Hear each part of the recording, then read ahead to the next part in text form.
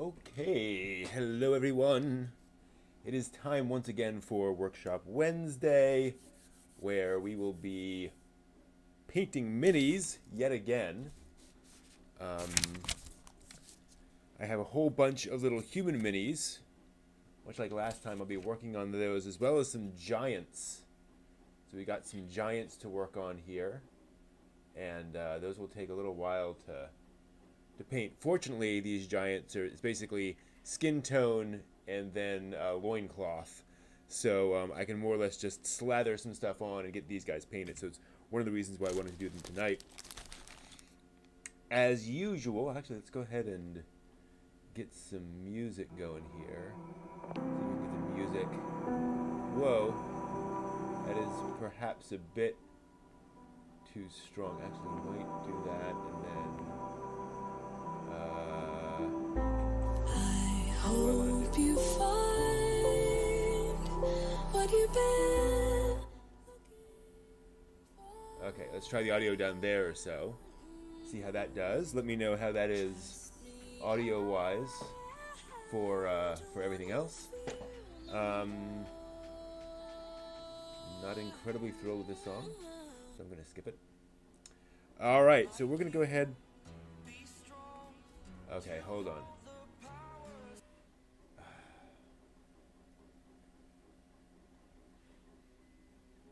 That is not the kind of music I was looking for. Okay, that's the music I was looking for.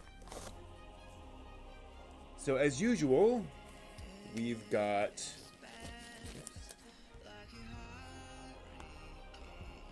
For some reason, we gotta have lyrics in all these songs. So I'm gonna definitely...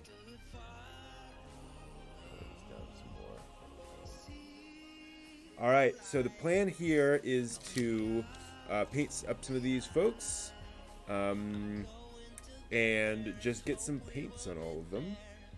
I think I might start with the... Yeah, I'm going to start with the giants because it's just going to need a lot of paint. Now, where is my jar? I think my jar.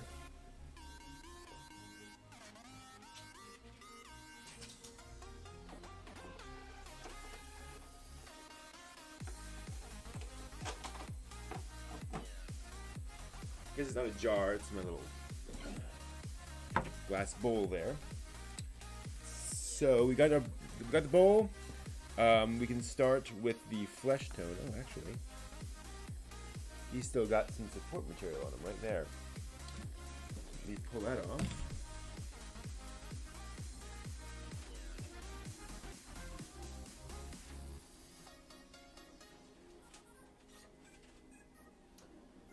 So these are 3D printed, and one of the things about 3D printing is that you end up with these sort of support structures that'll come up, and I've taken off almost all of them, but let's see if we can zoom in here. Find a lot of light right there. We'll adjust this over.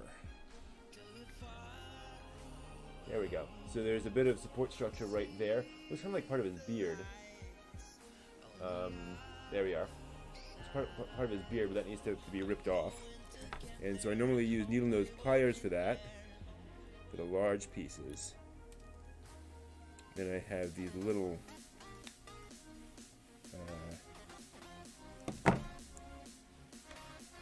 gripper things here that work well for other parts. Well, yeah. And that just gets off a lot of those weirdnesses. Okay. Got a big old lip there. Alrighty, good. So there's our giant, and now we can start painting. So we need a flesh tone. I've been playing around with this and reading up on this, sort of how to get a decent flesh tone. That's not right. Turns out good flesh tones are simply a medium brown, and then you add in yellow and white and other colors. So I'm just going to start with a simple brown here and lighten it up a little bit. This is a little darker than I want the giant's skin to be. Maybe I'll do a little bit of yellow into there and a little white. White, and we'll see what that looks like. Very low on white. So I'll put that on my shopping list. We'll start with some extra white, and I'll throw in a little bit of yellow as well, just to see what that gives me. Just mix that around. And that gives me a, yeah, nice sort of tanned mid-flesh tone for Caucasian, by Caucasian standards, but almost, yeah, all sorts of different things. Okay, so let's go ahead and start there. This is a big guy, so I'm going to use a relatively big brush and just put it pretty much everywhere. One disadvantage of the clear plastic is that it does not look too great if the if any of it comes through on the miniature. Oops, let me show you what I'm doing here. So you really want to make sure that you cover every square inch, and you probably will end up needing 2 coats. So we do that, and we give the character a fair amount of color. And of course, you can always come back in and add some more paint later. Nothing preventing that. Should probably, well, so you might be able to see here some of the support structure right here on the back. You can get that close. Zoom in. There we go. So you see that support, that right there, that sort of knobbly bit. Knobbly bit. Nope.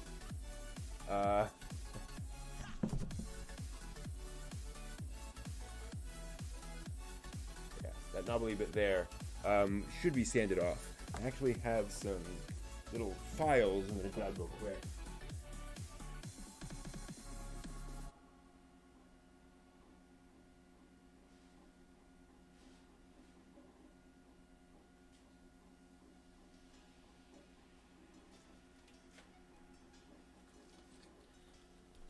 So this is a new thing I'm trying, actually. I've had sandpaper up to now, and for my Gundam model kits, it's often recommended to have files in like the little emery boards, the kind you use to file down your nails for that. As is usual, these things, the packaging is not openable by human hands. You cannot actually get into the thing. Wait, there's a little tab on the back. But it's perforated weird, and so it doesn't actually work. Okay. Well, yep, that ripped a hole in it, but I don't know what how that helps. Okay. I'll get these out eventually. Okay. And what's great is they're emery boards, so they're really rough on your fingers while you're trying to rip this out. And of course they have plastic in there. Okay. Gosh. Not enough plastic on these things. And this is going to go up there for now. Okay, so obviously this has some stuff on it, which is unfortunate, but I'm going to try using this emery board to sand down that weird protuberance on his back. And obviously I'm going to get a little bit of paint on the on that, but that's not the worst thing in the world. This is just a lot easier than trying to do this with sandpaper. The sandpaper is just a much larger surface that you're trying to wrap around there. So yeah, that is actually a pretty effective way of doing that.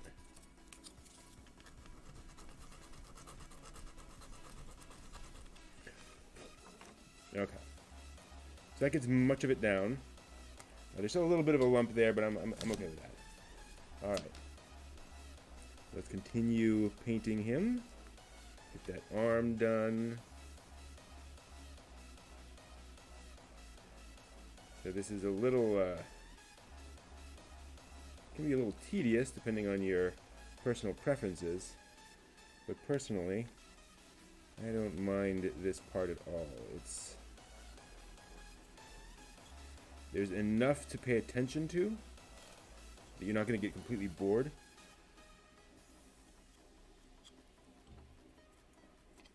Right? It's not completely mindless. But it's also not something where you're like, oh my gosh, I'm going crazy with the difficulty or the challenge or the complexity. You're just putting paint on. Again, trying to make sure we get everything. He actually has a little bit of hair on the very top of him. So right there on the top of his head, there's a little, right there. That would zoom in again. How did you do that? Pop. How did you do that? Pop. You just did it. Well, go down here. And we'll come back up here. That's weird. Figured it out a second ago. There we go. Nope. Further up. Further down. Okay. Obviously I need to play with that more. So let's do the legs.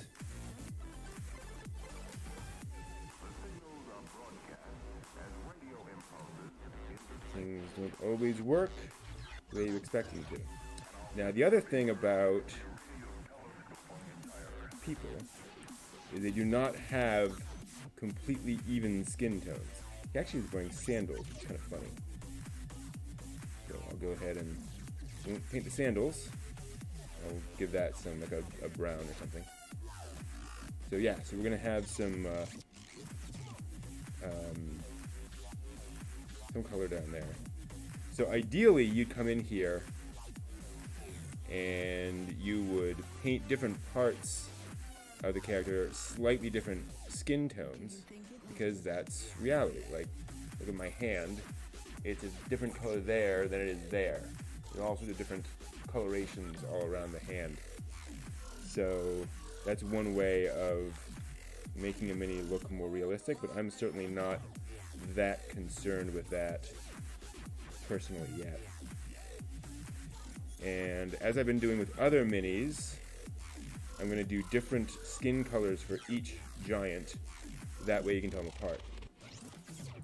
So like, you're going to have, as I said before, you're going to have multiple different minis you're painting yourself. You might as well make them all each unique. Because you don't need to do the same paint job for every single one like they do in the Chinese factory manned by 12-year-olds. And there's a little bit of that support material down there, and I'm just not going to bother with it. Okay. So there's that. Cool. This is one thing I really love about this, which is that when you get this painted up, get all these bits inside of his chest there.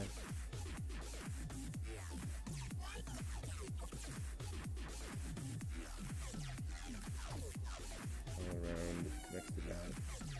There. There's a little bit more it needs in here. There we are. And this is what I love about this, is that once you get all this done, just this much, you're like, dang. Like, that's not a bad... Come on. That's not a bad mini right there.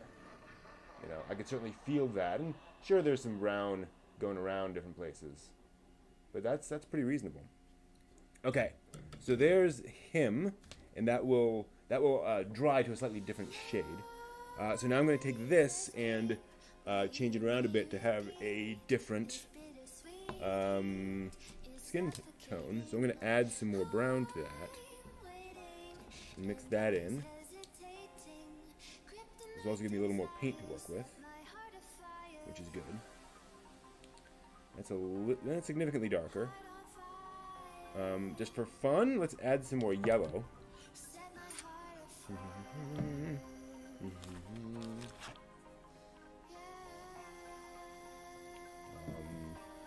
I've heard folks say that you also get a lot of blue in some people. Interesting. The yellow and the brown probably shouldn't cancel each other out to give us a significantly different color than that. So yeah, there's an interesting tone to that. So we're going to compare that brown to that brown. Interesting, yeah.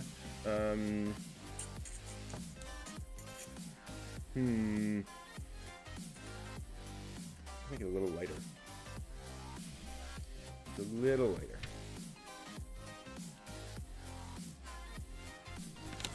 Maybe a lot lighter.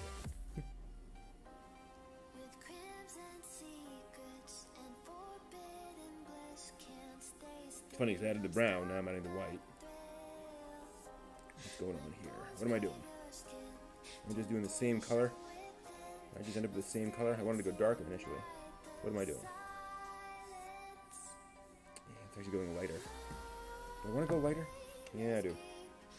Alright, I'm going to go lighter with this one. The more I think about it, the more I want to go lighter. And then we'll do a darker skinned one for the last one.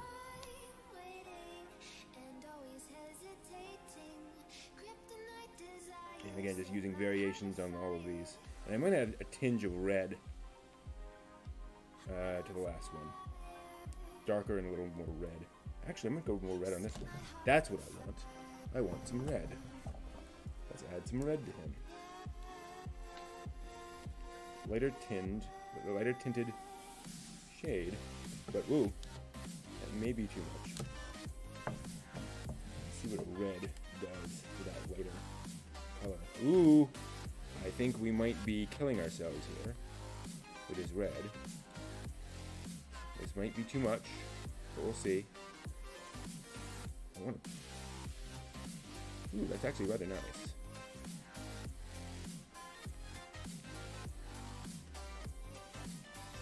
Now, is that still reasonably flesh colored is the question. I don't know. It's feeling a little purpley. I'm gonna add some more.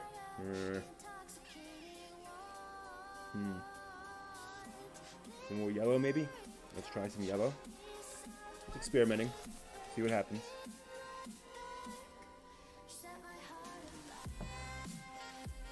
Does the yellow even it out? Or does it just make it a weirder color? No, the yellow definitely helps. The yellow is definitely making it a little more of a natural color, a little less purpley, a little more of a color of a flesh tone you actually see on a person. Okay, good. Yeah, that's the right skin tone. All right, definitely not the first one. And actually, while I'm at it, I might skin tone these other guys. I should be doing that as well. All right, should have done that with the other color.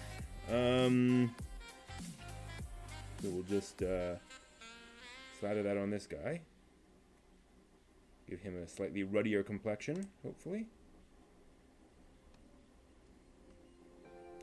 And once you've done one, the other nice thing about doing multiple minis like this is that once you've done one, the problem is where this camera's pointing. What I'm going to do, pull the camera out a little bit more. So one reason I like painting several minis of the same type at once is that you get used to the dimensions of one, and then you can much more quickly move on to other ones of the same shape. You're like, oh yeah, that part needs coloring, that doesn't. Boom. Boom! You might be hearing the dulcet tones of the 3D printer in the background. That is, oh, another one of those things in the back. But I'm actually okay with that. I'm actually 3D printing some nameplates for a friend of mine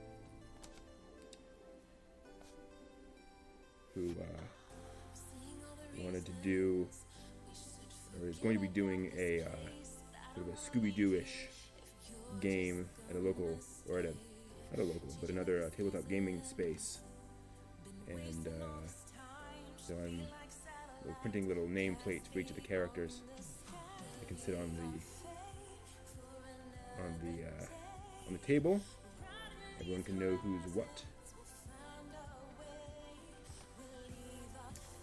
This is a nice skin tone. I really like this. Like I said, it feels like a real humans, or a real humanoids, if you will, skin tone. But it's not just like a stock skin color. Feels like somebody who's, if nothing else, been outside a lot, which is cool.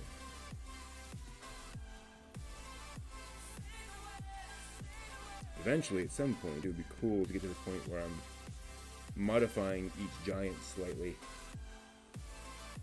I could print them at slightly different sizes. You know, maybe even tweak the arm positions. Now, this is a solid shape in the modeling package, right? So it's not like I can go and change an arm position and everything will move along with it. It's basically a statue, so you have to you know, be careful with what you slice and move around. So that's a restriction, but otherwise we're good to go. Okay. Get in here, up in there.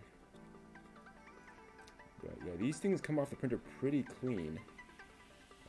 There's obviously some supports underneath. Oops, obviously some supports underneath. But those snap right off, and it's pretty clean. You know, you can see there's some stuff around the feet that's still on there, and that at least I have not been able to remove easily and consistently. So that's just kind of reality.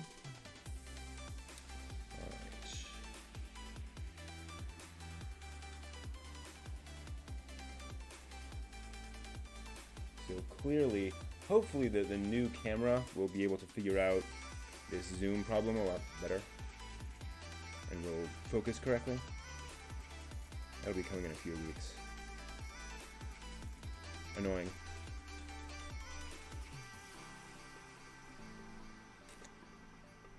Okay.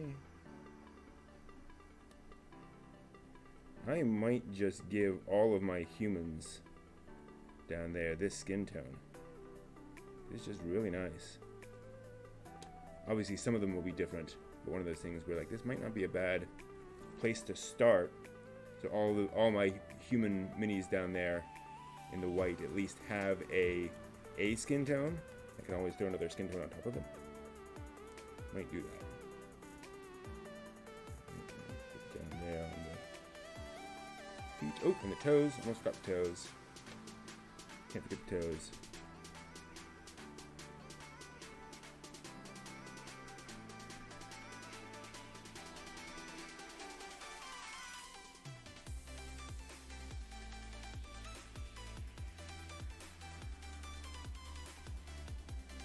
Okay, so here we go. Boop. Focus, focus, focus, down, focus, side, side, focus, focus, focus.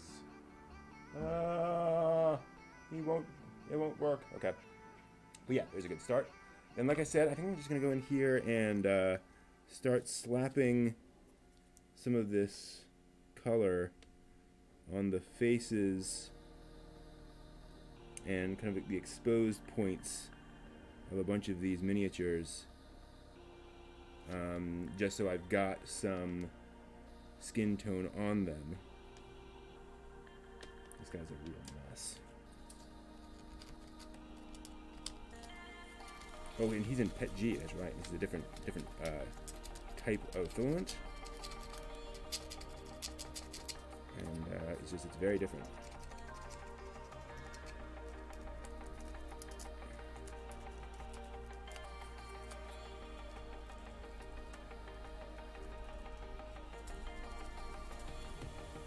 Interesting.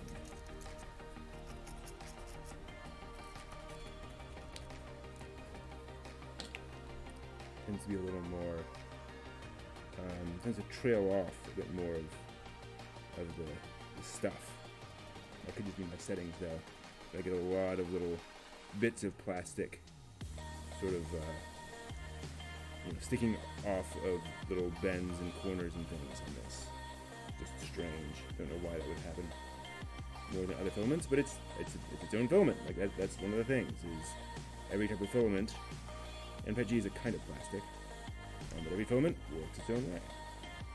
Okay, I'm just slathering that on. I don't think there's anywhere else really that's, well, there's a little bit in there that's exposed. Near the armor. Sort of the upper thigh there is exposed, which is not completely unrealistic. Really hard to armor that and still give you freedom of movement. So, there, and then we can do a little bit, same thing around the knee. Just give him some flesh around that. And again, I'm just kind of slapping that off, or around, because we can always paint over that with the next color. Back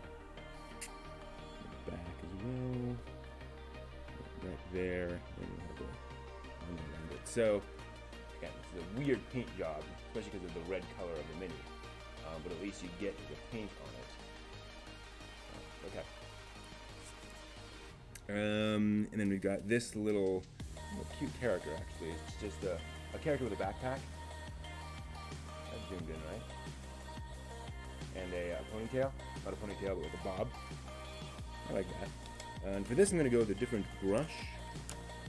I need something very, very thin and small for this. So, go in, dip in a little bit of paint, and do the face.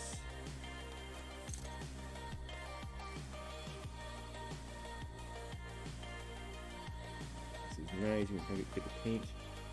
You gotta get the face painted, the neck.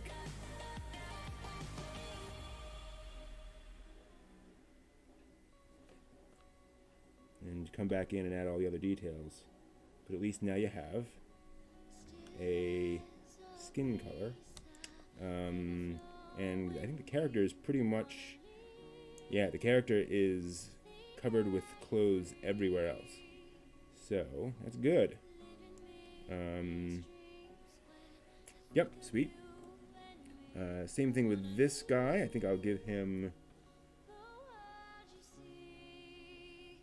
a face. Try not to slather it too heavily. Give him the neck as well. It's kind of nice. And otherwise, I think he's completely clothed. Yep. Okay. Got this big old dude. Oh, yeah. Forgot about this big old dude. Yeah, this is definitely going to be his skin color. This is a big old barbarian who has a big old axe. And he's shirtless, as all good barbarians should be. And so we're going to give him his flesh. Ooh, definitely need some work. In the back here. See how much we can shave down of that.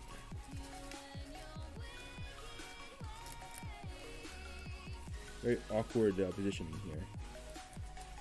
I'm hoping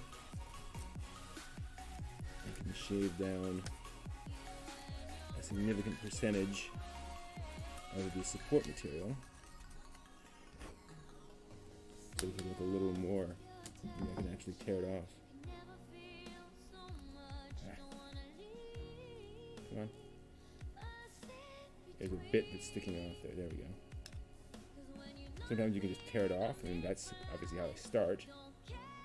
But you gotta be careful there, because if you're too rambunctious, you can end up ripping off important parts. You don't want to do that. You don't want to, start ripping off some support structure and end up ripping off the whole arm, which I've done before. But on the other hand, you can't sandpaper down massive amounts of plastic, so you got to kind of figure out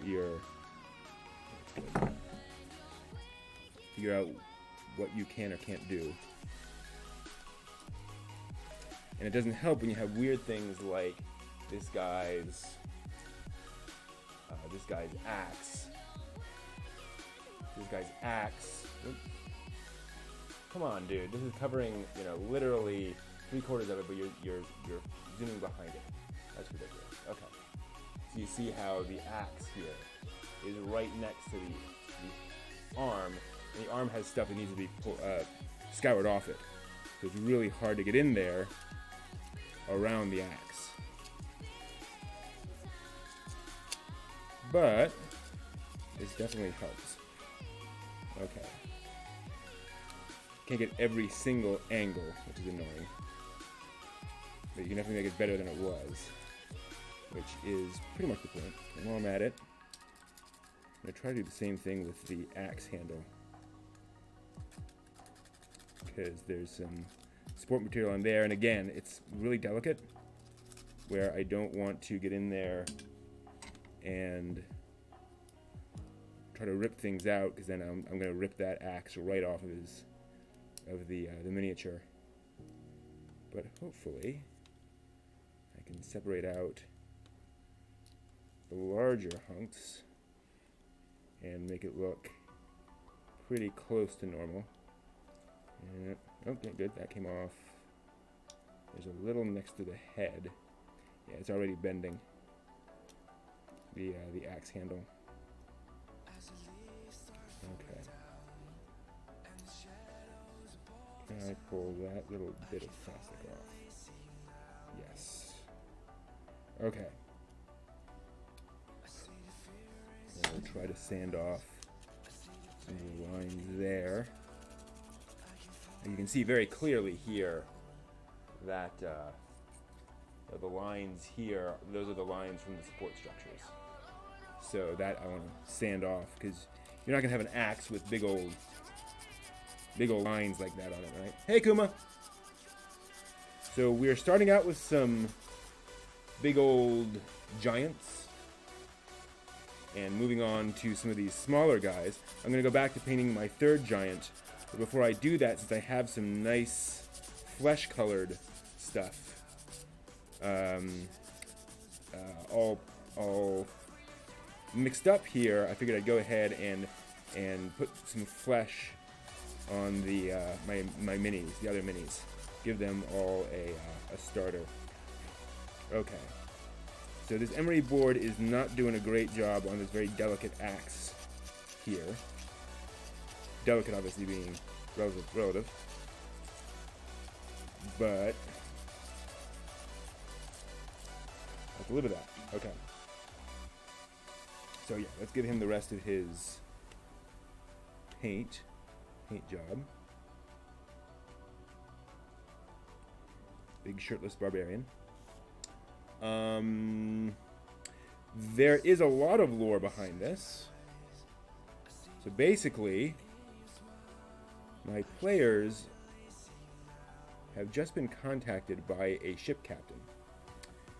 He was very nervous and he wants to get moving right away on his little quest, because he knows somebody's after the same treasure he's going for. And that's always something that you know, that gets people pumped. People like, oh, we gotta get moving here. And he has an airship, which is really cool. And that airship is going to go not just into the sky, it's going to go beyond their world. To a whole nother, essentially a space encounter, because D&D has space encounters, which is really cool. And unfortunately, it turns out the ship captain is more than he seems. He is actually secretly a beholder. I think I've mentioned beholders in the past. Certainly mentioned them last week. They are really crazy multiple eye creatures. And he's after this artifact created by other beholders, which is always a little scary when you've got an insane creature going after an artifact. And so the player characters will, you know, one way or the other, find themselves at this essentially giant asteroid floating in space that actually houses this killer thing, this killer artifact. And the beholder, if they find out about him ahead of time, then he just goes crazy and transforms and goes inside. If not, when they get there, then he just goes crazy and transforms and leaves them. So basically, you know, one way or the other, even if they attack him, he just flies off and ends up entering this asteroid. And inside the asteroid is a number of different environments. The asteroid itself is actually this sort of closed-loop feedback system to generate magical power by creating miniature environments that embody certain features, certain concepts. And, oh, there's a bit more to pull out there. And so each environment embodies a certain thing. One embodies dreams. One embodies living close to nature, etc.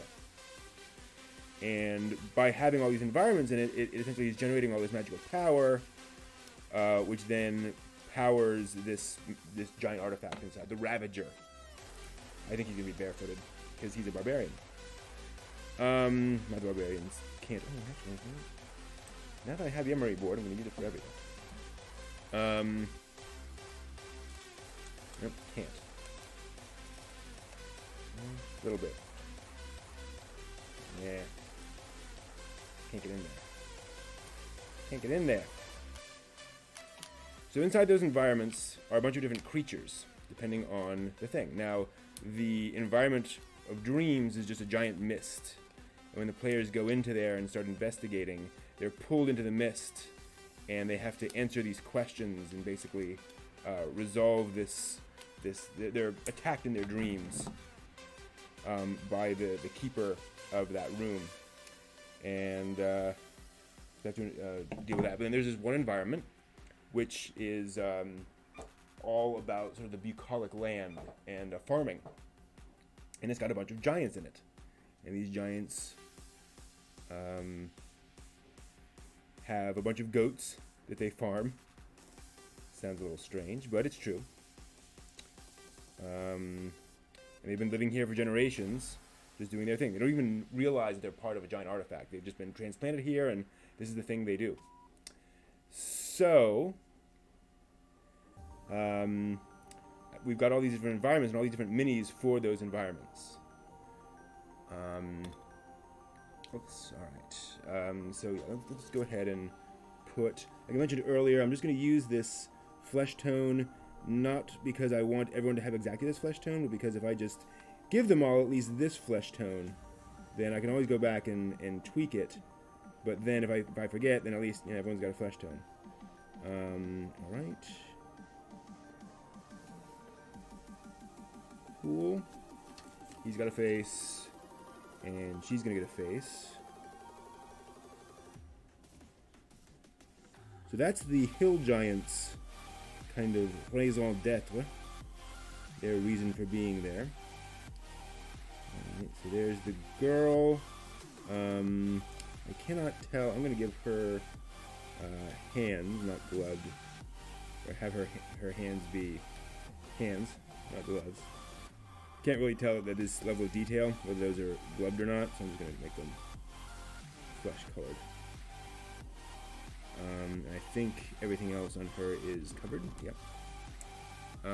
Ditto. No, he needs to be darker skinned. I just, sometimes you see a person, you're like, nope. And this guy is just totally covered with armor and craziness. This guy will also have skin. The mist is really more of a manifestation of the keeper of that place. Each environment has its own sort of guardian that makes it work, that ensures that everything functions kind of as anticipated. And the mist is actually literally one of the forms that guardian takes. It expands out into this giant mist that fills out the room, and that's kind of its natural state when people go in there, and then that's what it uses to envelop people who are coming in and subject them to this dream state test. One of the cool things about D&D, you get these weird, fantastical concepts where it's like, no, the mist is actually a creature. Like it is actually the thing in here that is guarding it. It's keeping everything the way it is. Really? Yep. It can do that. So just get these arms painted up with this flesh tone. More or less flesh tone. Some kind of flesh tone. And then we'll do a darker color. We'll do a darker skin for both the giant and that dude. And then, like we said, we're going to have a little here at the joint of the armor and the crotchal region. And he could be wearing like leggings or something there, but for now. And then same thing down here. It makes sense when you're wearing leggings the more I think about it, but that's okay. I'll always come back over here with another color if I want. And then back there. So yeah, there's one that is just sort of the primal nature of dissembly, of taking things apart. So inside it is this giant torso. So there's just, again, that sort of flesh color scheme on him as a starter point. Let me show you that real quick. It's in the other room.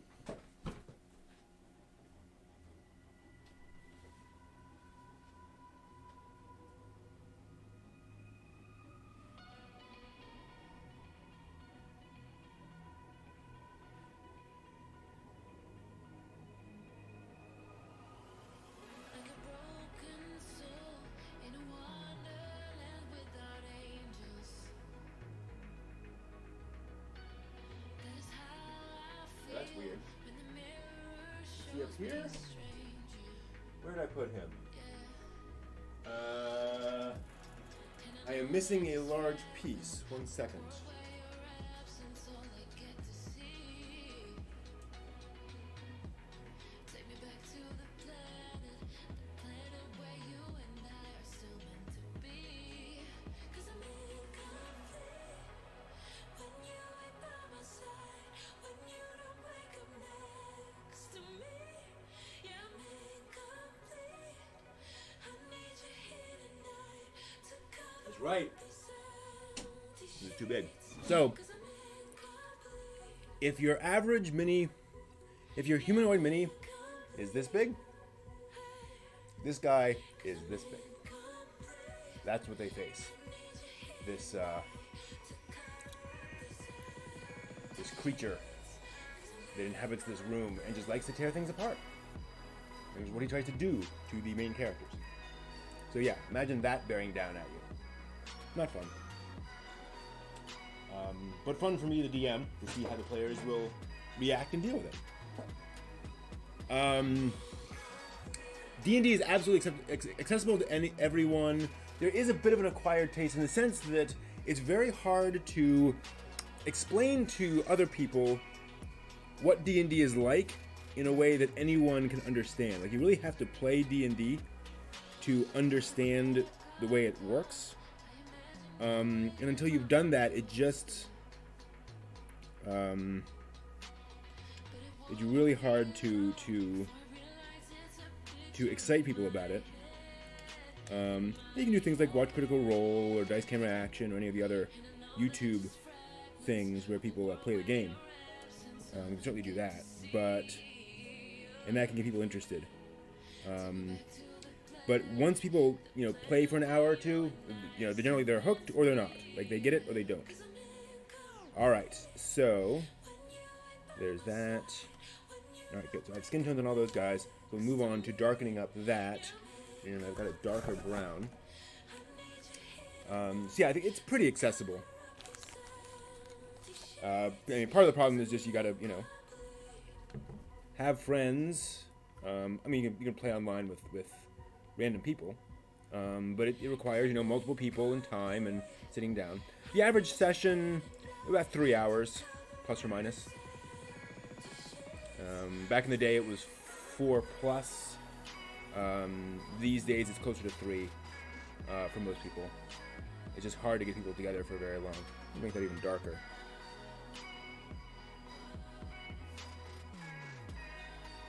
So usually when I run games, they're,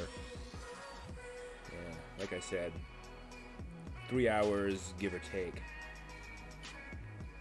You can totally play for an hour, and that's fine. But giving everyone time to do their thing in an hour is a little hard. There's just, it's hard for everyone to have time to do things in an hour. Alrighty. So we've got this guy over here. He's kind of dry, but I think he'll be okay. Alright, so here's our other guy. Yeah, I like this. This sort of nut brown here. That's a good color. Interesting skin tone. And the cool thing about this particular encounter is that these giants are peaceful. I'm going to say pacifist. That's not exactly right. But they're just shepherds.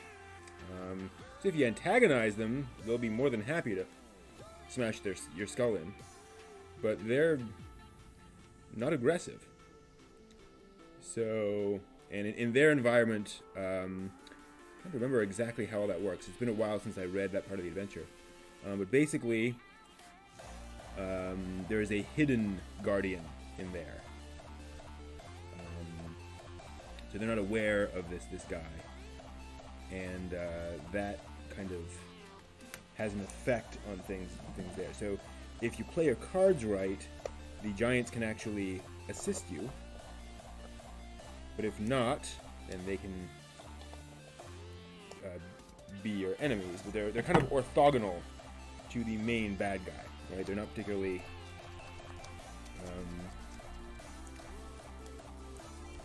they don't have to be enemies or allies in the adventure. There's a different villain to deal with.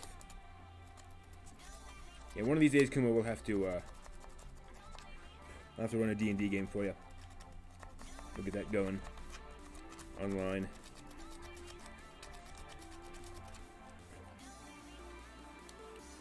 A little bit of the support structure, gonna get off there. Or at least sand down.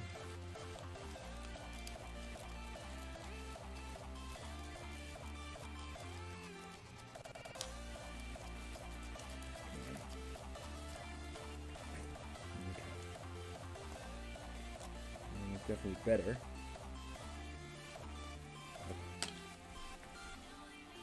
Boom. I'm going to say he has some lumps on his back. That's fine.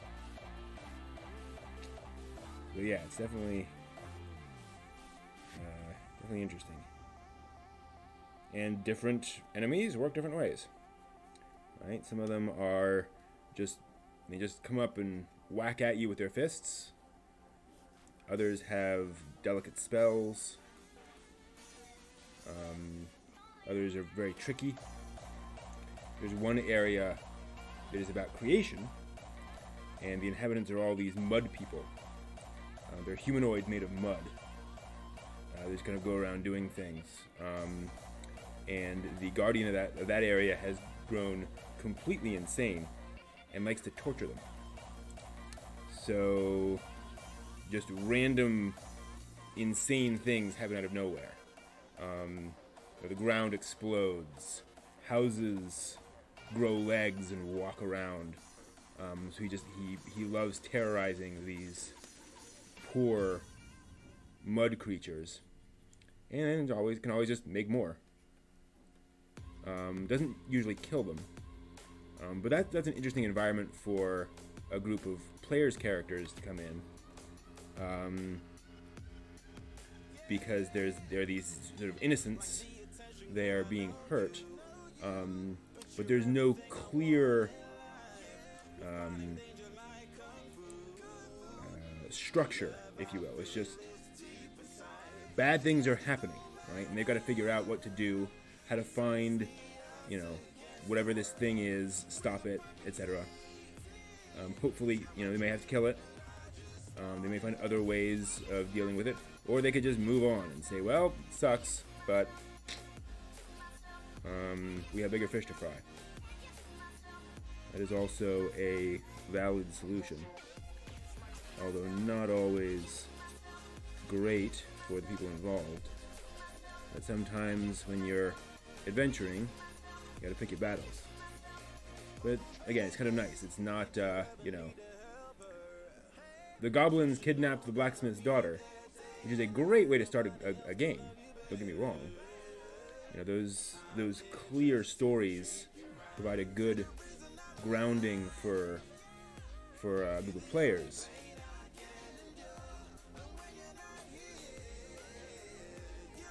Cool, Kuma. Everyone started at some point.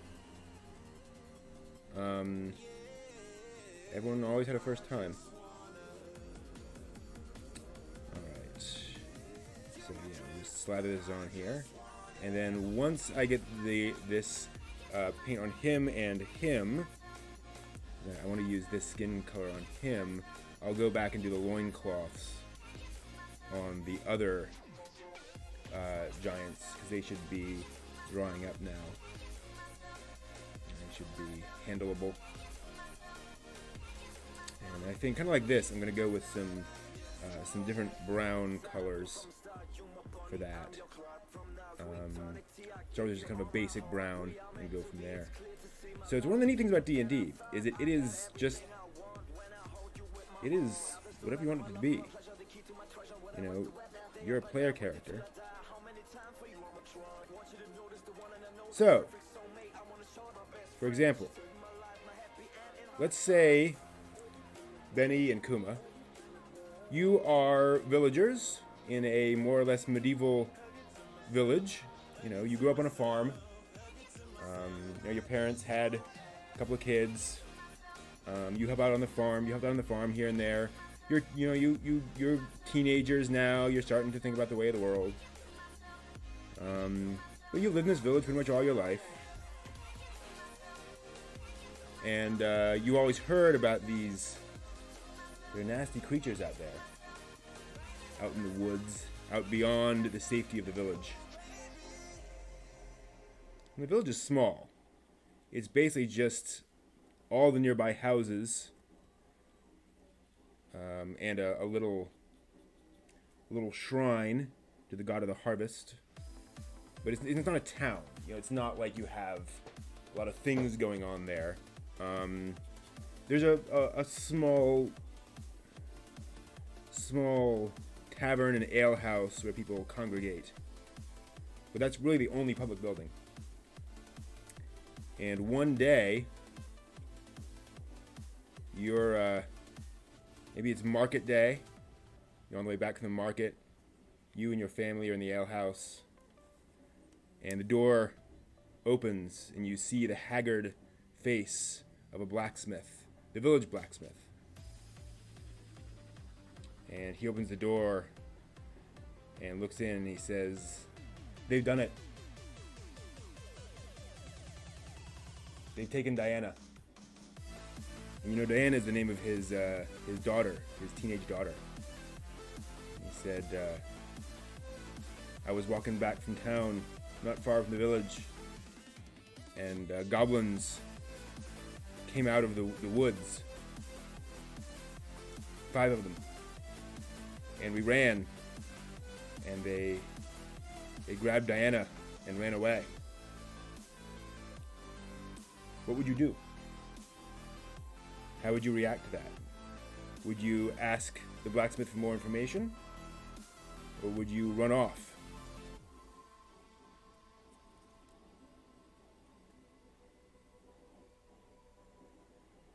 Okay, almost done there. A little more on the inside. Get that down in there. Get up the inside of the thigh. Okay, I think a little bit more little spots here I can flesh this out. Okay, what information do you want? What would you ask? Give me a question.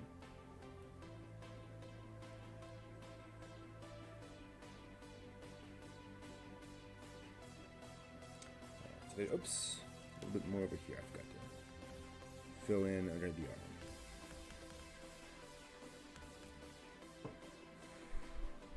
That is very true. All right, so there's our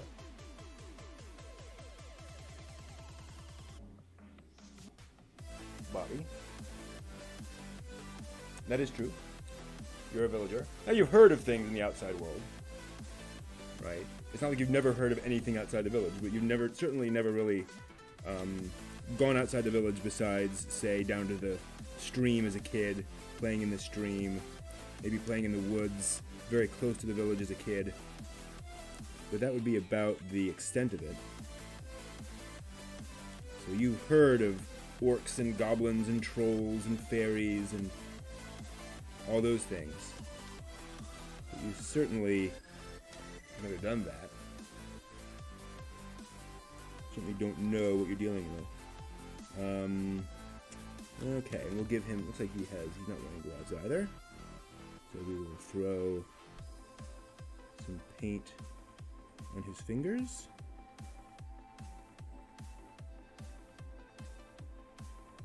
Yeah, and this is just slathering paint on.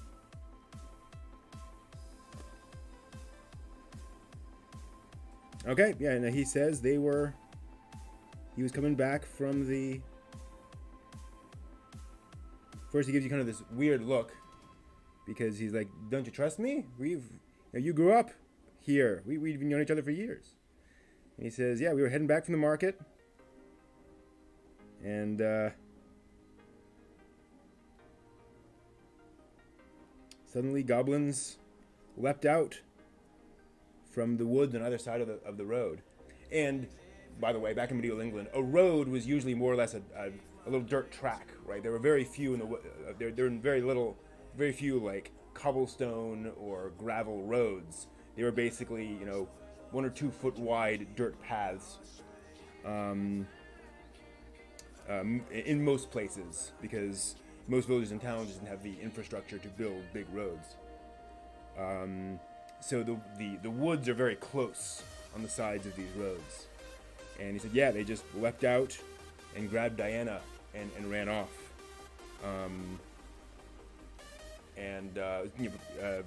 Actually, he says, they came after both of us, and one of them knocked me on the head, and I fell down. That's why I didn't rescue Diana. But I was stunned for a moment. They left me for dead. And when I woke up, they were gone. And so I came back here. Will any of you help me? Will any of you get Diana back? Alright, so that's there. Then, like I said, we can now go on and do the... What are we doing there? Yeah, that's dry. Cool. So let's do our... Here's our dark brown. I'm just going to do dark brown, I think. For his... Yeah, you know what I'll do? I'm going to mix dark brown in for this color. And that'll be the color of his clothes. You can go a little darker than that. Yeah.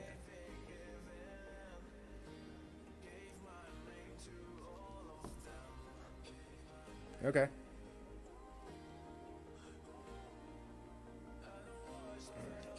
Is that a reasonable leather color? Doesn't feel like it. It's a nice color, but it doesn't feel like what I want leather to be. So what I'm going to do is I'm going to just pull out some dark brown. How about you, Benny? What would you do? Knowing that information, I'm just going to pull out some brown. And I'll go ahead and just use that same brush. Get that color off of it mostly. And paint that on his covering here.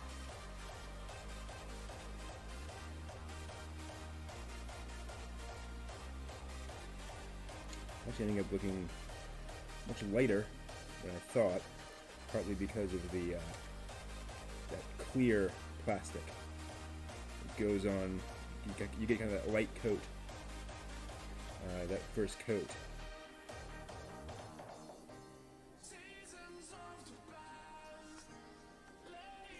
Okay, we dip that down in there.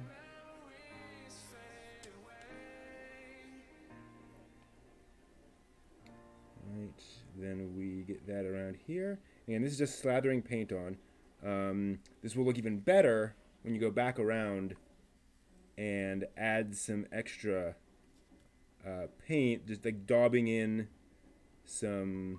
a lighter or darker brown around the edges kind of stuff.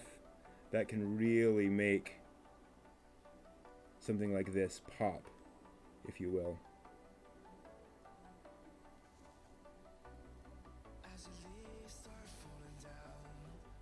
Get around the edge of this loincloth thing here. Oops. It's a diaper, weirdly enough.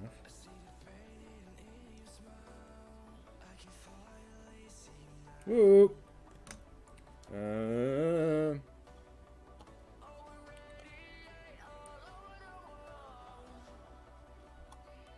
Well, I accidentally got a little bit on his leg, but I managed to rub most of it off. So, whoopsie. but I think that's okay.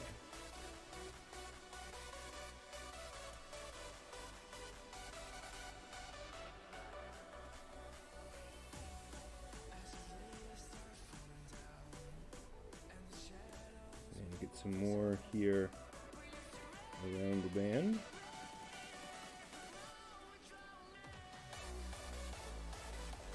Okay.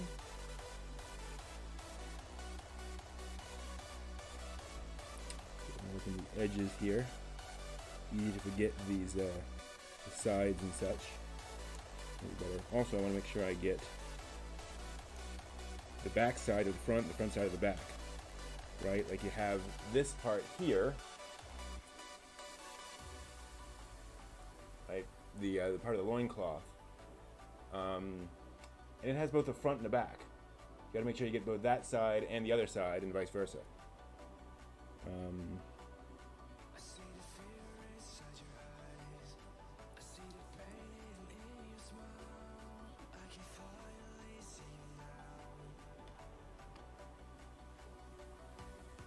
So Daniel, Diane, oh, you know Diane. Diane's about 16.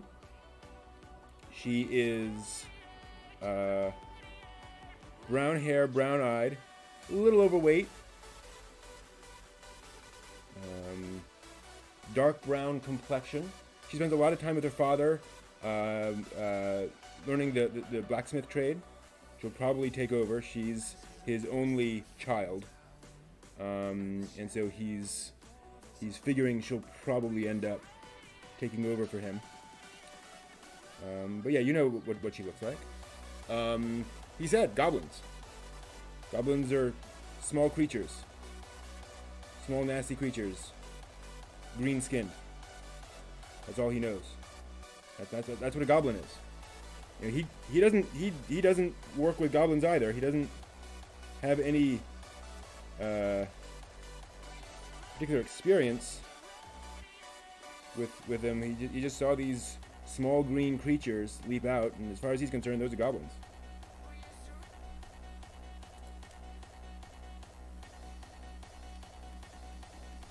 He is not a monsterologist.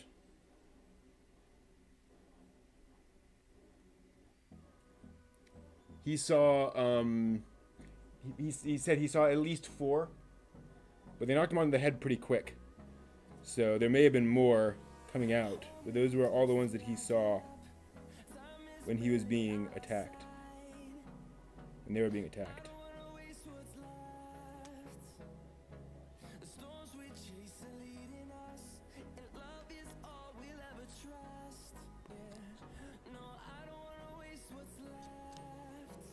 They didn't say anything. They were shouting things, but it was not in a language that he could understand. It was, you know, the equivalent of booga booga booga.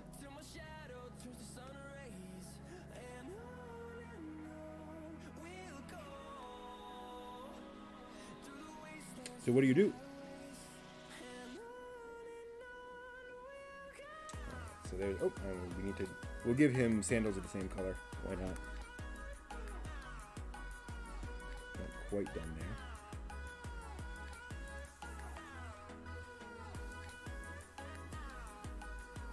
And as I usually say when I'm doing this, because this printed with a base, then I often end up getting paint on the base, and I'm fine with that.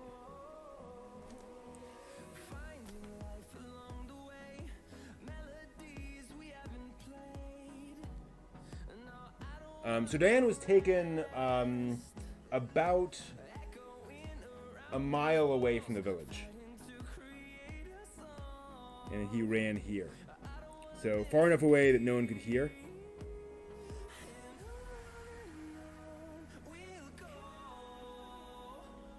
And I mean, there are outlaws and bandits and such around from time to time. So it's not that unusual for unpleasant things to happen on the road. It's just unusual for it to happen to, you know, somebody as swarthy as a blacksmith with his daughter. And if it were bandits, they would hold you for ransom. They wouldn't just capture you, or, you know, they would They want money. They don't want to kill necessarily. They can get away with it.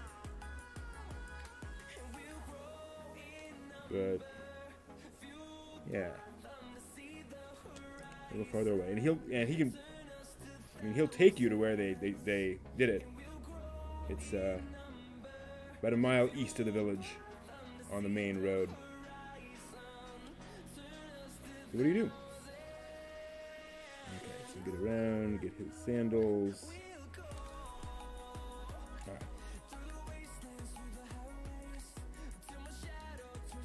Alrighty. So there's our giant.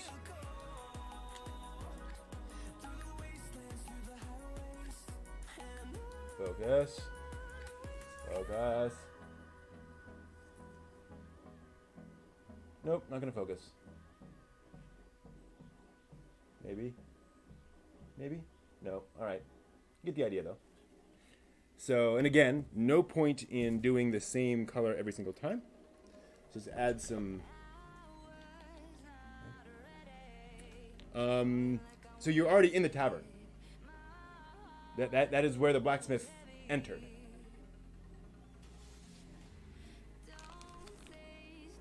You know, this is the first. The blacksmith just entered the village and just came to the tavern to get help. So what do you? I mean, you can certainly ask people in the tavern, but what are you trying to do? What's the goal there? I always put in too much black. That is now instead of darker brown, that is now black. Okay, that's not gonna work. Thank you. Yeah, the mini's definitely coming together. So, yeah, I guess I can just grab some more brown. So what I'll do is grab some brown, put it over here, and then grab some of that black and just kind of scrape it in. So you get, not every bit. There we go. That's what I'm going for.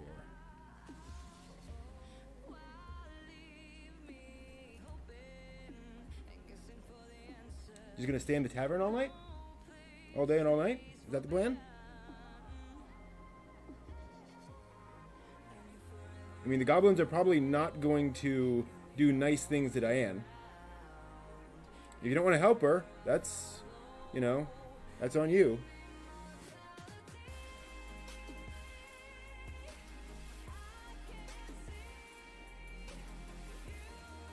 That is certainly a viable action if you feel that this is not something you're, that you can do anything about.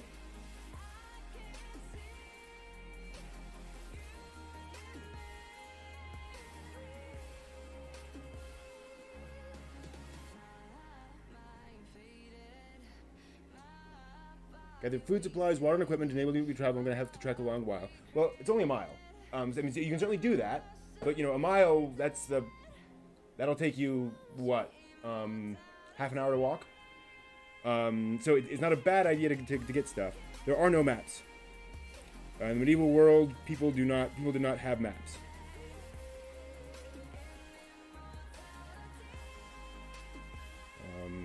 There is another town. It's about 5 miles east of here. It's about 10 miles east of here. Maybe about 10 miles east of here. Called Green Crag. And there are a few other towns near here and there. So if you want to know if there's something near you, I'll definitely tell you what you know from what people have told you. But people don't have or carry maps. There's no need. No one ever travels that far, and those that do pay through the nose for maps. So, yep, you'll be the first cartographer in this area. Cool. That is what a lot of D&D groups end up becoming, by the way. They end up charting out a lot of the region around their area. All right, so you head to out to there. Let me ask you this question. when you were growing up, you know, your character in the village, did you want to be strong? Did you want to be skilled?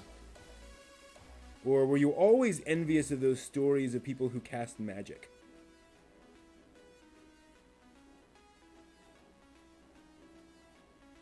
Strong, skilled, or magic?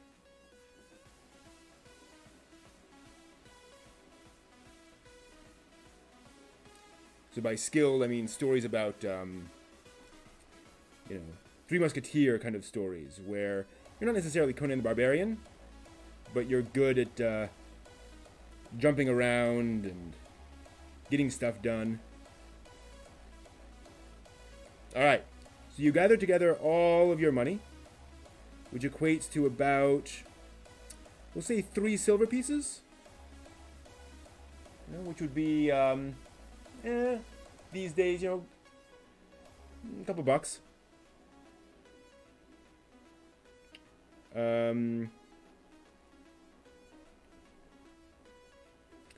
And you go home. Your family's not there. They're out working the field. So you sort of sneak in and you grab your father's sword, which he has there. Everybody is required by law to have some kind of weapon, you know, for defense of the land, or in case, you know, monsters attack. Kind of like out in the Wild West, everyone would own a gun, even if you didn't use it all the time, for hunting and such. So you grab the sword, and you head out to the last known location. So yeah, so growing up, did you want to be strong? Did you want to be skillful? Or did you always want to have, you always envy those stories of the people who could cast magical spells?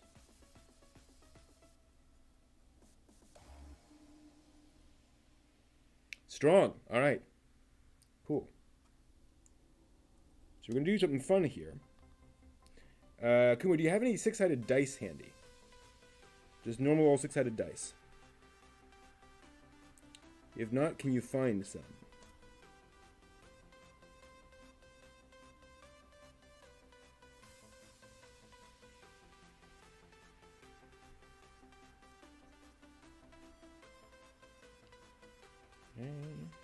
And obviously this is far from the ideal scenario because of the delay in the chat.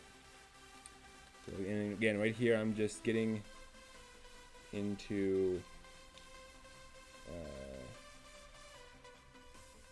getting the back of that. There we go. Okay. And then let me just get some of the edges here on his stuff. It looks a little bit more realistic.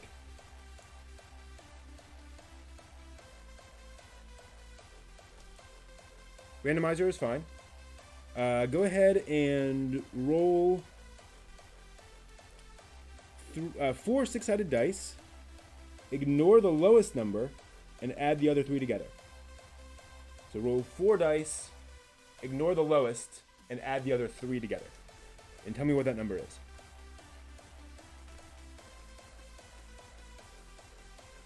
And apparently, based on the sound, my print is done. Yay. Let's get up these edges here. Okay. A little bit more back here.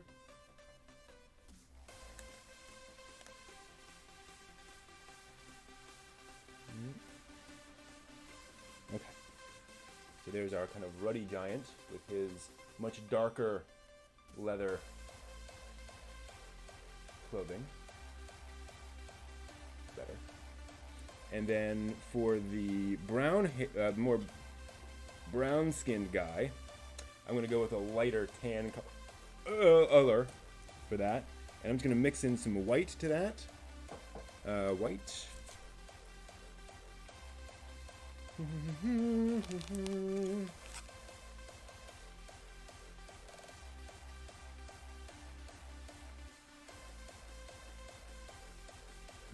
See what we get.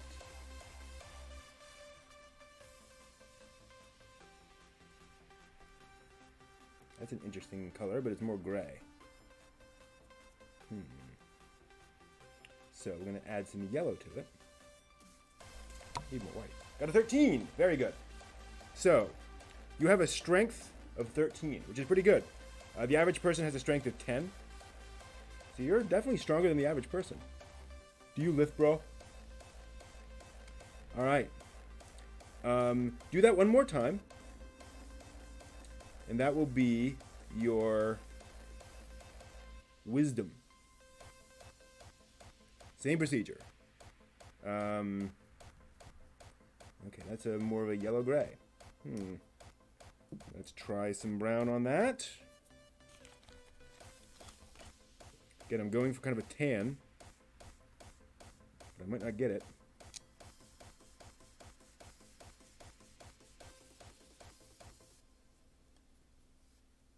Sort of an olive color? Which is not bad at all, really. I kind of like that. It's a weird greenish brown. It could be somebody's clothes. But no, not for giants. I'm gonna go more brown.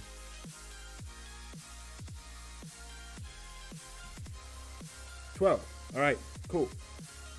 So you have a wisdom of 12, which is again higher than average. Alright. Now what I'm gonna have you do, you go out to the last known location of Diana, and you start looking around for clues. With your wisdom of 12, you'll get a bonus of 1 to your rolls. I want you to roll a 20-sided die, a d20, and add 1 to it, because your wisdom is 12. There's a formula for it, but it doesn't matter right now.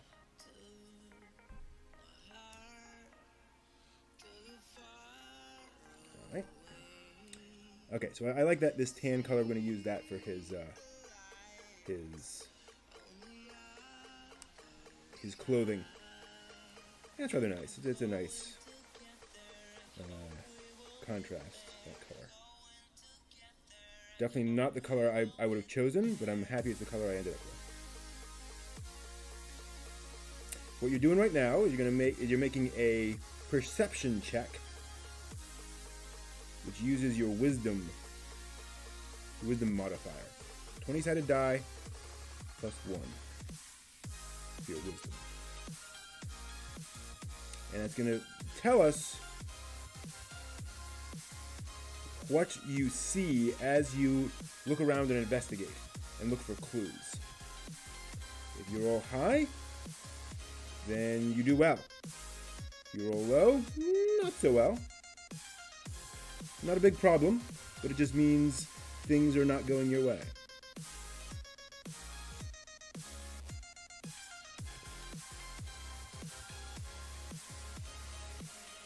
The 20-sided die is a really interesting way of doing it, actually. And there's all sorts of math and philosophy around why that number is, why they use a 20-sided die.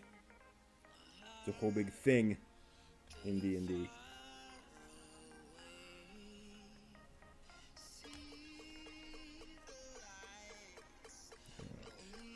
And the rest of this loincloth painted up. Going to be there. Alright. Yeah, nice earth tones for this giant. Makes sense. Yep, throw a d20. And whatever result you get, add 1 to it, because you're a little smarter than the average person. A little wiser than the average person. Not necessarily smarter, but you got, you've got some good common sense to you. You've got a good, you know how to look at the lay of the land, and you spent some time maybe out in the wilderness paying attention to the signs of, what is that? A little bit of fuzz on there. Animal tracking. You've done maybe some hunting in your youth. All right. Take your time. Almost done with him.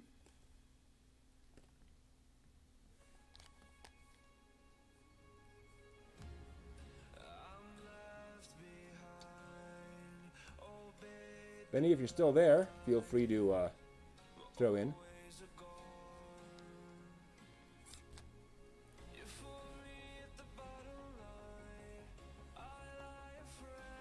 Okay. There you are. Always little bits that you didn't realize you didn't get.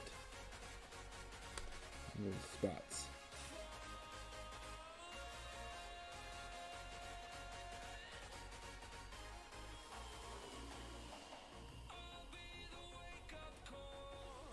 I guess the online die roller didn't have a 20-sided die on it. It's frustrating when those things are kind of limited in that way. It's like, I know not everything uses every kind of die, but it's nice to support more than just six-siders. Alright, I'm going to go up the back of that loincloth just to get in there and get that color. And that can be very, very messy, because the chances of anyone actually being able to see from that angle are very, very low. But it's just nice to finish it off. And again, if the mini falls over, hey Yakushiki, welcome, welcome. Okay. Oh, rolled low. Okay. So you rolled a total of 6 on your wisdom check. See, here's what happens. You look around. You're in this area. So you walk down the path, the road, for a while, and it's mid-afternoon at this point. Listening for sounds, listening for anything strange, and you get to where the blacksmith said that his daughter disappeared. And you look around, and sure enough, there are signs of a struggle. You see some gouges in the dirt and things along those lines. And you start looking into the woods, and you see some branches that are broken. Like they were recently broken. But as you do that, you hear a branch break off to your left side, and you turn to look, and through the trees and through the underbrush, it's thick forests in here, you see movement. And you see this about 3-foot tall humanoid crouched there, and it's pulling back a bow. There's this tiny little bow. It's very hard to see. All you can see, I mean, you're looking through bushes and all these things, and so you see just this small humanoid shape, and you see just what you recognize as a bow because you've grown up in a village. You've seen lots of people pulling bows. What do you do? Oh, I forgot to do his feet. I got to do his feet too. That's dumb. I've got to do the. Actually, you know what I can do? Just for fun, I'm going to give them different colored sandals because I can. Because why not? So his sandals are black. Maybe like cowhide. Black cowhide? Who knows?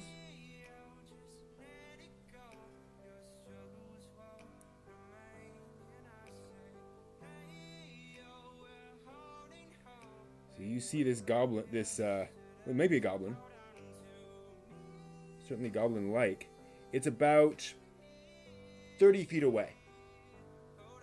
Now, you could certainly, a couple of options. You could try to run at it. You probably wouldn't, be able to reach it before it was able to loose this arrow. But that might also startle it.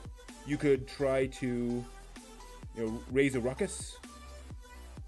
Dodge the arrow and assess what's going on, and worry about the blacksmith getting attacked. Okay. Oh, the blacksmith's with you. We forgot to specify this. Yeah, the blacksmith is here.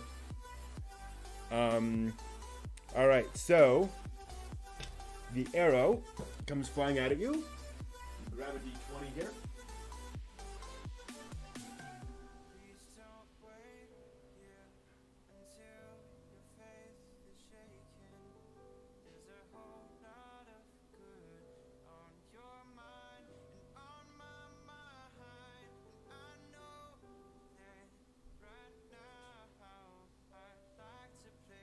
Alright, so while I'm doing this, do me a favor and roll those 4 6-sided dice again, dropping the lowest.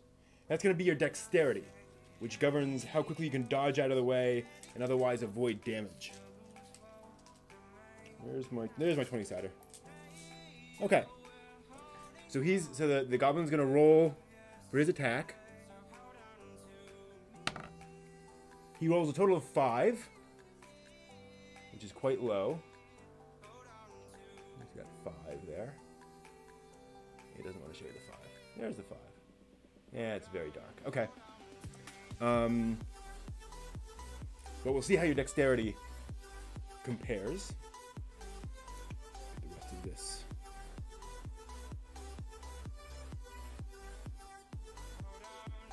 Oops. Using the wrong brush. There we go. Probably should use the other brush because this one's giant. And then again, I'm painting a giant, so that's not totally crazy.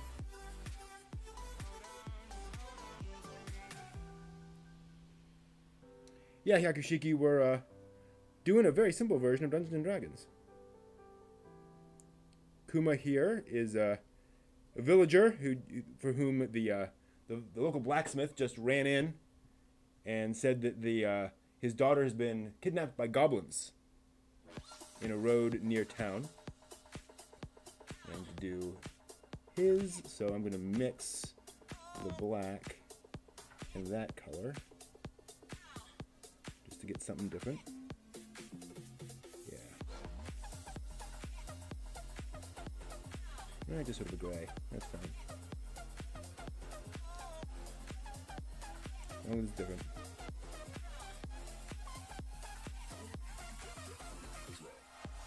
Yeah. Got a little on his feet. 17, nice. All right, so you've got it's very hard to hit you. Excellent. So you see the arrow, the bow get pulled back, and an arrow flings at you, but it misses you by about 2 feet, just whoosh, off to one side. And the goblin, or the creature that you see, you presume it's a goblin, then ducks down and disappears in the foliage in the sense that it seems to move in such a way that it gets behind some kind of foliage or trees that you can't immediately see it. Might have a hidey hole back there or something. There might be a little little ditch he's dug, or there may be a stump that he's hiding behind. So what do? You can hear very easily that unless the goblin has some kind of magical ability, it hasn't run completely away, right? You'd hear it crashing through the underbrush if it did that. So it's not like it's completely gone, but it's just managed to duck out of the way, out of your immediate sight. So what do? The blacksmith is there. He saw all this happening and he's just kind of gobsmacked. Whoops. He doesn't really have a specific reaction to that. You're rolling very well on your stats, by the way.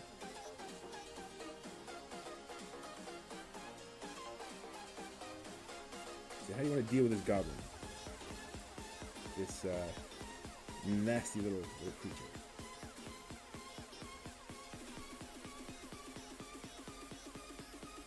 Certainly was not very nice to you.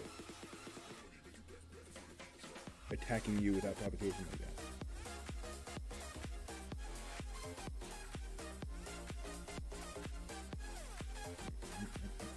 Back of that. Right there.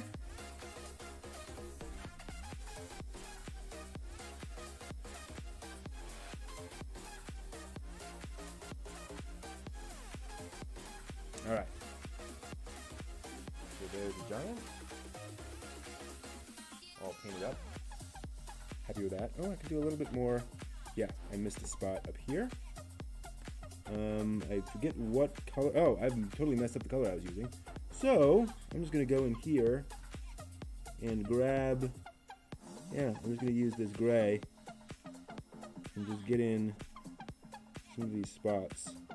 It won't be exactly the same color, but it'll be close enough to darken that up. Cool.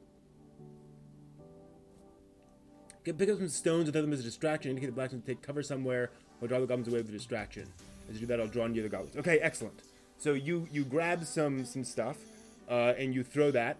Excellent. So go ahead and make a dexterity check. You're 17 dexterity, so that's 12, 14. Wow. So you have +3 in your dexterity. So go ahead and roll another 20-sided die and add 3 to that. That's your dexterity bonus.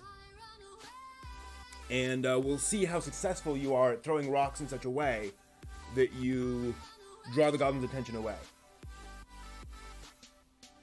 And as you're also trying to draw near to the goblins, you're tossing things and trying to, hit tree trunks and things like that. Not waste them. Maybe throw them through some leaves and such. And you're dodging around, so you got to see how well that is able to distract and confuse the goblins. All right, so that's there. What next? So now we need to move on to the other guys. So I'm gonna go ahead and use this. No, not for him. That's silly. I'm gonna use that color for Little Miss Traveler here, I think. I'm gonna start using these colors on my other minis. And what I'm going to do here, actually, I think, yeah, I'm going to just cover this mini with a base coat of this dark color. And later I'll come back and give it, and add detail and add other colors to it. But that will just kind of give it a start. It's not too bad to have a character that's monocolor. And especially when you have all these minis, there's so much to paint. I often get a little overloaded. So I'm like, I would like to at least have a mini that has an interesting color on it. I mean, I can always add to that. Because very few people are colored a pure white all over their bodies. Actually, I'm not going to paint up the backpack because I know I want that to be a brown. I will paint the rest of this. And the feet. The boots will probably be brown as well, but that's alright. But the boots might be black. That'd be nice. I don't know. Not sure what the color scheme should be on this person. Doesn't feel like it should be too dark everywhere. Got a 7. Alright, 7 plus 3 is 10.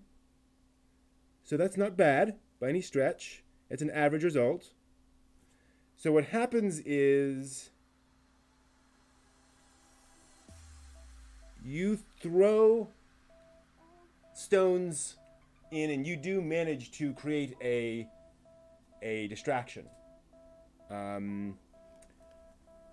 Where you head up to the goblin and you come around the side, and he's looking, there's one goblin there around this tree trunk, and he's looking off to the left, and he looks over to you in shock as you come around this tree trunk to see him, and you just kind of both stop for a second and look at each other. The blacksmith, meanwhile, has gone, he's taken cover off to the side of the road for the meanwhile. He's still, if you glance over, you see he's still kind of looking at you to make sure you're okay. But he is absolutely following your orders at this point. So you and the goblin are staring at each other. The goblin has is holding his bow with one hand, but one of his hands has gone down to a dagger that's at his belt. What do you want to do? You can intimidate him. You can attack him. You can try to wrestle him to the ground. Try talking to him. Anything you can think of. But you manage to kind of surprise each other, if you will. And kind of the logic behind that is that the roll wasn't good enough to give you surprise on him, but it was good enough that he's not gonna be surprised by you. It's sort of an equal situation. So what do you do?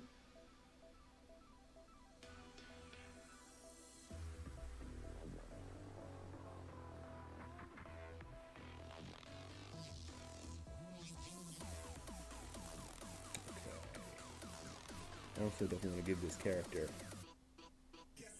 a nice hair color. Okay. In there. Alright. I feel like this character should have a light brown hair color. Ooh. Is that a usable brush? Not really. Come on. I'm gonna have to clean these brushes here, but I think I can do that. Yeah, that is that character's hair color. Love it when a plan comes together.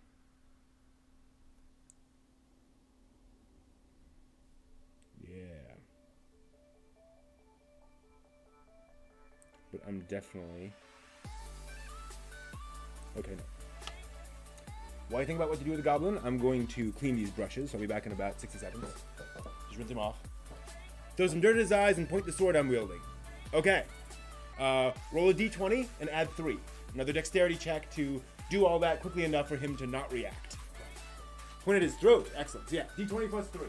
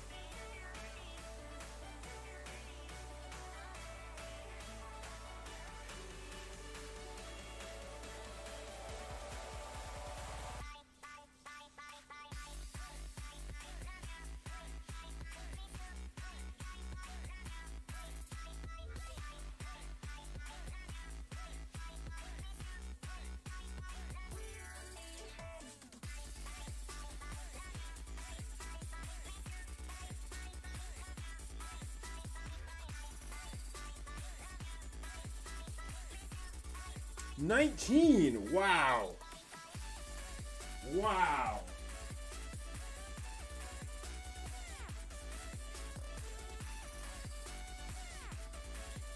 So yeah. This dirt goes right in his eyes. And he, a little bit goes in his mouth, actually, too. So, and you point the sword right at its throat. And its eyes get as big as possible with the dirt in it, and it takes its hands up. It drops the bow and puts its hands up. What do you do?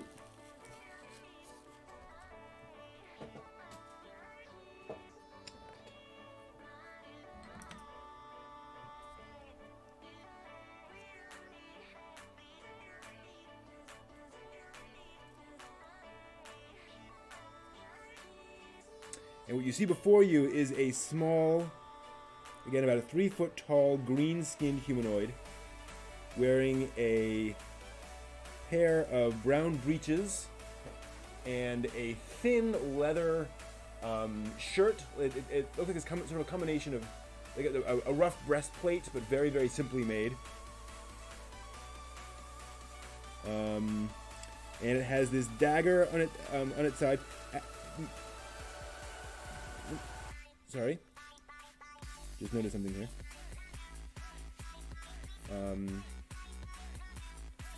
So yeah. Yeah, this is, so, you know.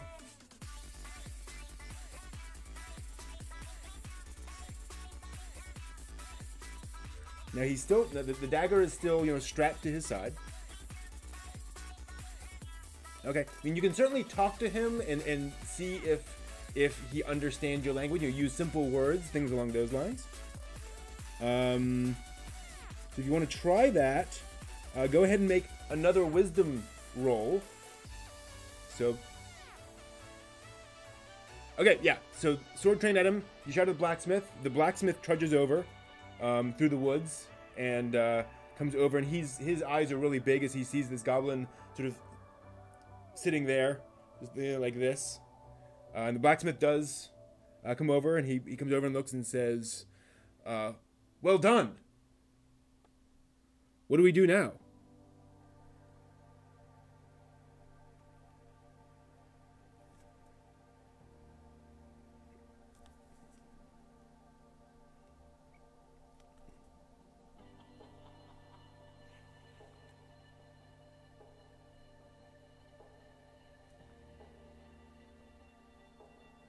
Get this hair in there. There we go. All right. So here's a character with hair. A little better. Ah, very good. Very smart. So let me do a quick roll for the blacksmith. Yeah, not great. So he goes around and he crouches down and goes, and you see the goblin is getting a little freaked out about, what's going to happen to him. He's a little afraid that the blacksmith is going to grab him and you're going to just stab him through the throat. So the goblin... Okay. Stands there, but you can see he's getting a little more tense and a little bit more worried about what's going on.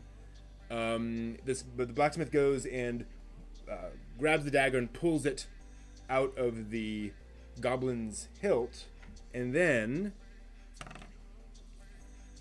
you see the blacksmith get really angry all of a sudden, and he grabs the dagger and he comes around towards you and he brandishes it at the goblin and says, "What have you done? Where is she? Where is he? What's going on?" Kind of doing the, "Where is she?" Batman thing. And you can see the goblin is just getting freaked out, like, what on earth have I gotten myself into? They're just going to kill me now. It's starting to just kind of lose reason at this point, at this situation. So what do you do?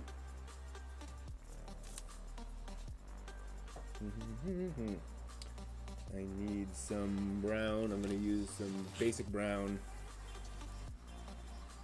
You get the sense that the goblin kind of figures, okay, well, this is what happens to goblins, is that as soon as they're found by humans, the humans just stab them and take their stuff. And he may be right.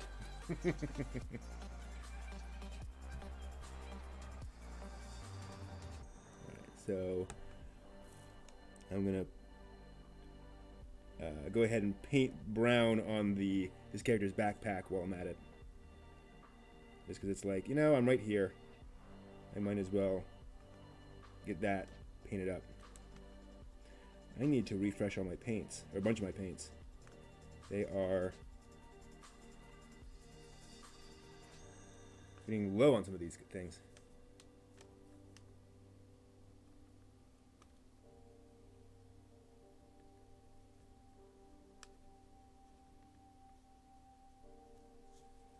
And for what it's worth, what I'm doing with those dice is I'm basically rolling for the NPCs and the monsters, and they get their own wisdom checks and their own checks like those to see how well they're able to do what they're trying to do. Try to reason with the blacksmith, looking at the bigger picture of rescuing Diane. Maybe our only clue is to try and be on good terms with him. Okay, so blacksmith goes, "You're right. I'm sorry. It's just, as a father, I'm sure you understand. I want to protect my girl. All right, I will." And you can see him just starting to calm down a little bit, but he's still holding the dagger. Not quite at the goblin, but he's still kind of holding it in his hand, kind of defensively. Perhaps the goblin will help. Perhaps that is certainly possible. So yeah, the blacksmith has seen reason.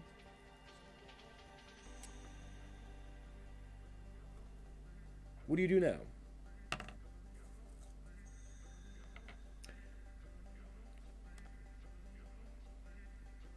just rolling a reaction for the goblin.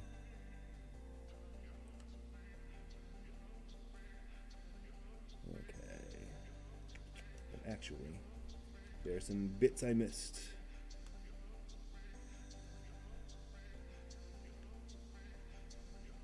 Always bits you miss.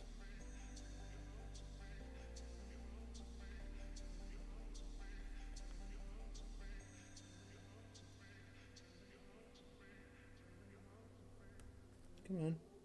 Get in there. Okay. This is the tough thing about D&D, or something kind of like D&D like this, is that, you know, it's on you to push the story forward. So you gotta, you know, you encounter situations and you gotta figure out what you want to do. You gotta, you know, push the story forward by taking some kind of action, and it's not always obvious what the right action is. Sometimes there is no right action. Sometimes you just gotta, you know, try something and see what works. Sometimes you gotta, you know, sometimes there are situations for which there is no right answer. You can still come out of it great. It's not that, you know, it's not that everything's gonna go badly. It's just that there is no one obvious right way forward. Okay. Oh, and we need a bit more over there. Front of the backpack. Good. Look at all those little details. Okay. And then, yeah, I think I'm gonna go ahead and give her.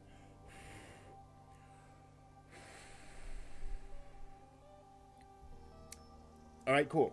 So go ahead and make another wisdom roll, d20 plus 1, as you try to, you know, use hand signals and simple words to communicate with the goblin. And what are what are you asking the goblin specifically? What are you trying to do? So kind of narrow it down to one question that you're trying to ask, with, again, sort of sign language and simple words, and then make a d20 plus 1 roll for your wisdom.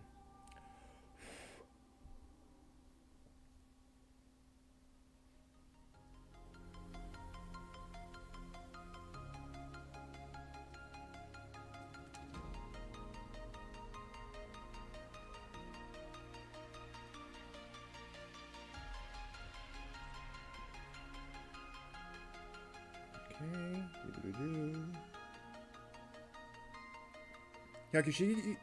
Hyakushiki, you still with us?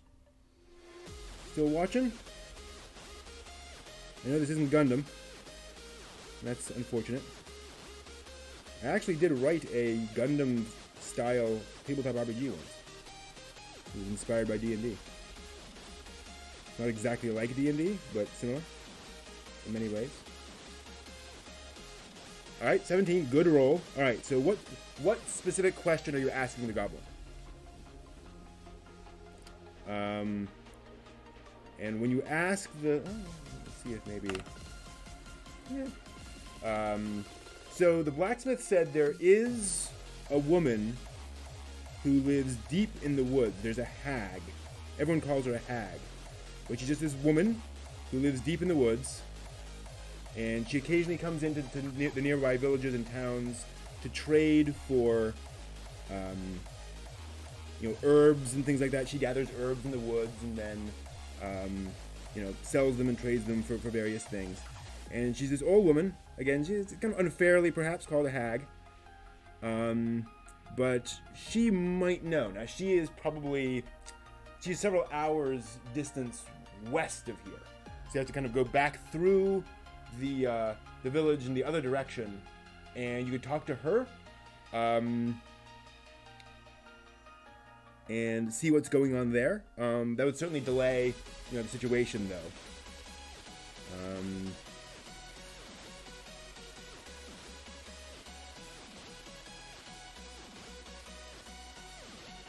So I'm not saying you can't. And just to be clear, by the way, some people hear these things and they're like, "Oh, well, then obviously that's not the right solution." It might be the right solution. It might be the only way forward, or might be the best way forward. But you can't necessarily know. There are lots of different possibilities. Yeah, it can be tough. And this guy's got a little like a dagger on one boot that I really like. I'm gonna make sure I paint that brown with a little dagger sheath.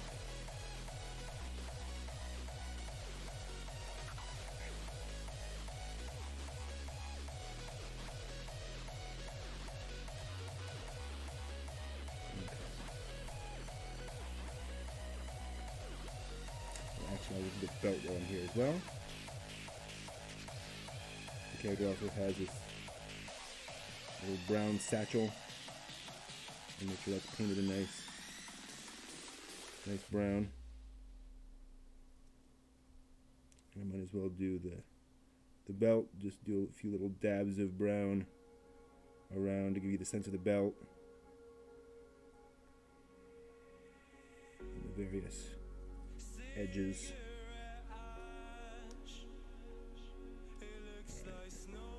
Yeah, that works well. Yeah, it's tough. Alrighty.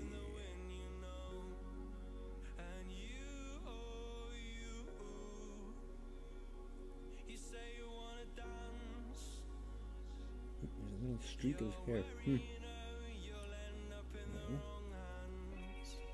That's the color. Use the wrong color for her hair. Should be that. Come on, pick up the color. There we go.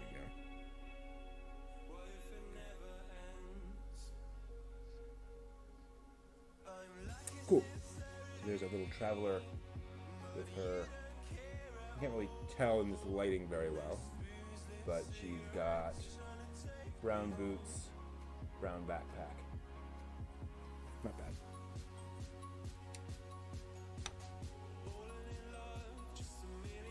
Okay, so you ask him, you know, why you alone, basically. The goblin then starts to make gestures with his hands and thinks, and then actually says the word scout in his very heavily accented version of the common tongue.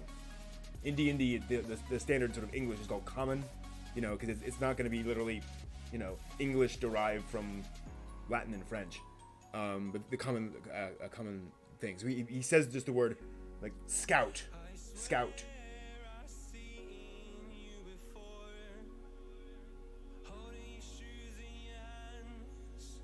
So what do you want to ask him next? So obviously he knows some of the common tongue, but very, very little. All right, so we've got some nice colors going here. I need to do some armor on these soldiers. Wouldn't mind using that brown. I think I'm gonna give her a base coat of this brown over here, and I'll use this larger thing. Interesting. So you ask him that, and he makes it clear that he is from this group of goblins that captured Diane, but he was left here as a scout because they've, you assume, because they were afraid that people would come after them. And they were right.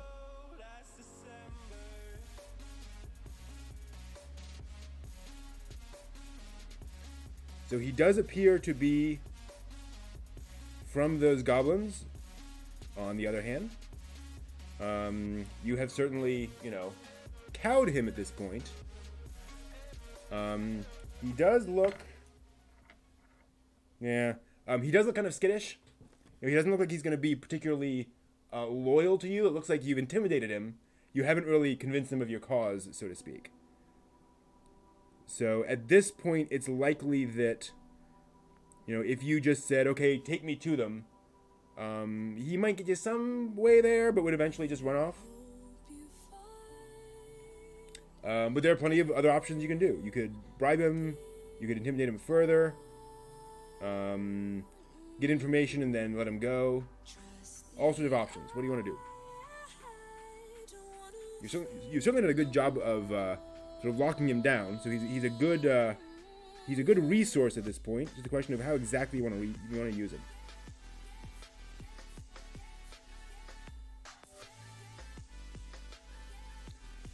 welcome. I'm not a tube.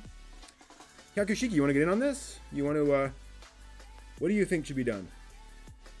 You know, we can pull you in as another character who's coming down the road and decides to help out. Do you have a particular opinion on what Kuma should do? Ooh.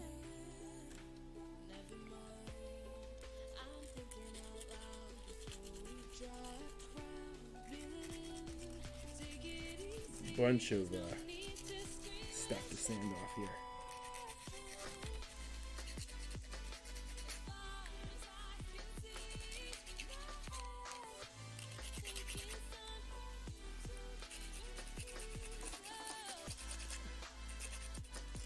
And this is not going to work.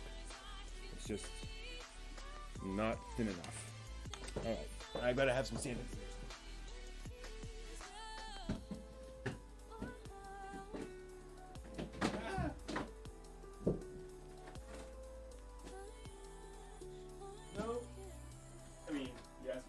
There we go. Nope.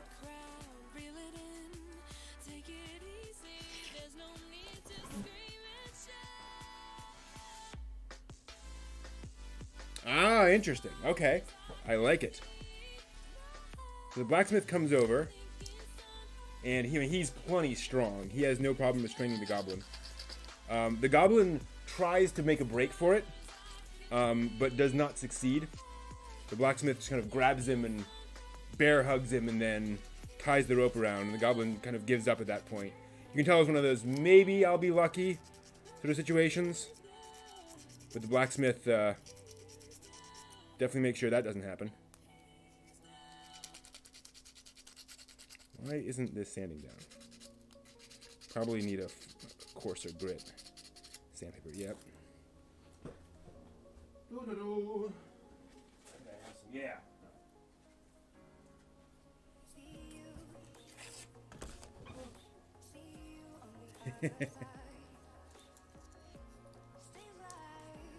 All right, cool. So the goblin begrudgingly starts leading you through the forest.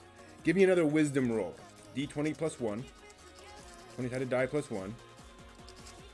To see what tracks you're able to make out.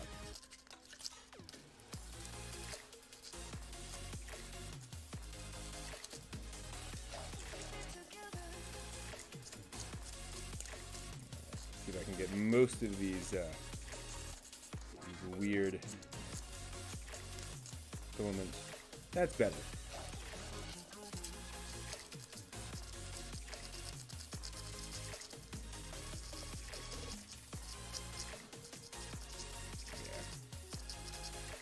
Any remaining lines will just be lines of a cloak. Alright, what color we're using that? Yeah. We got so much of it.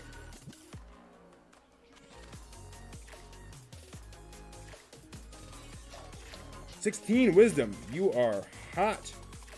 Your dice are hot tonight. The RNG loves you. Alright, so as you're heading through, you do indeed see that there are tracks of multiple creatures. And you can't really tell who's what, but it does look like some are smaller and some are larger. So it could very well be this group. You do notice multiple different sets of tracks here, though, over the course of the last, couple of days.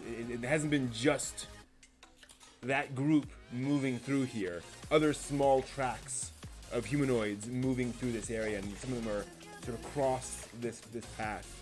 And so you're heading through the woods, deep, dark woods. And you know this is land far from the nearest village, where sometimes people will go deep into here looking for some of the stranger and the more rare herbs and such, but far from the world of men. And the environment gets almost strangely dark. Now it is getting on towards dusk, but it's not a normal darkness. And soon, the land starts getting a little more hilly. And then the land dips down, and you see in front of you what looks to be an old stone temple. It's maybe 20 feet wide and 50 feet deep. Kind of like the Parthenon, where it's a bunch of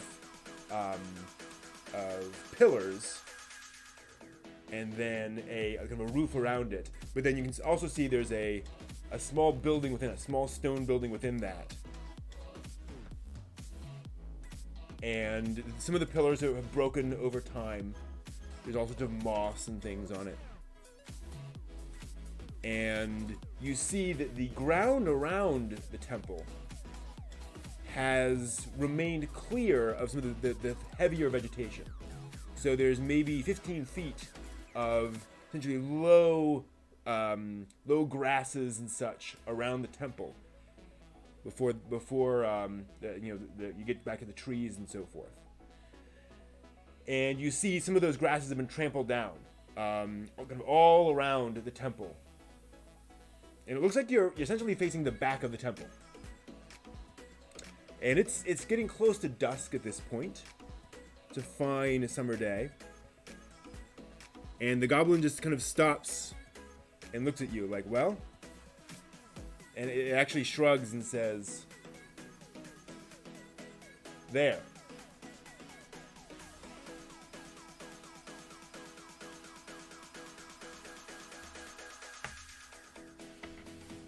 So what do you do?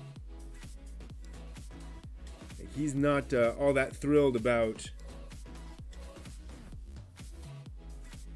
what's going to happen next, and he's kind of waiting for you to decide how you want to approach this.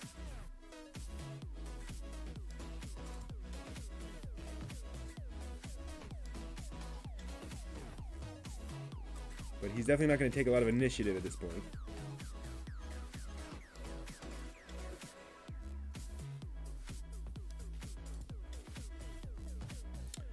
Keep her hair untouched, but do the rest of this. And I'll probably do her spear in a different color as well. I might as well give her a nice full coat.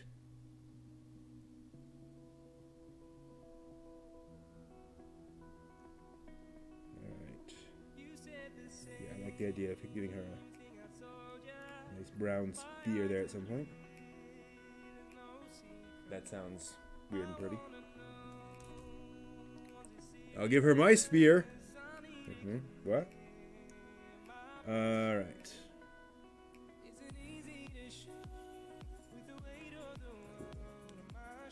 So yeah, so there's our little figurine just with a base coat of this tan brown. And then where else? I think I'm gonna give this guy we'll give him pants of that color. Yeah, one of those things where we might as well use this color while we're at it.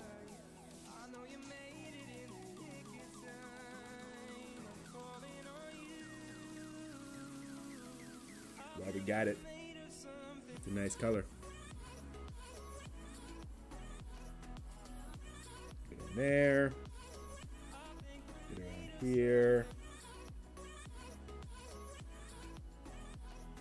And wait for backup and give him 5 gold to appease him. Okay. 5 gold's about all the gold you have, by the way. That's a lot of money. 5 gold. Alright, you're going to observe the area near the temple. As you do that, suddenly, an arrow comes flying at you. And kind of out of the brush, an arrow comes flying at you. And so, okay, you give him 1 gold. Fair enough. And the arrow grazes the side of your shoulder and kind of goes in and definitely cuts into the side of your shoulder enough to. I mean, it hurts. It really hurts. Not enough to really stop you or anything, but just like ow. And that does. How much?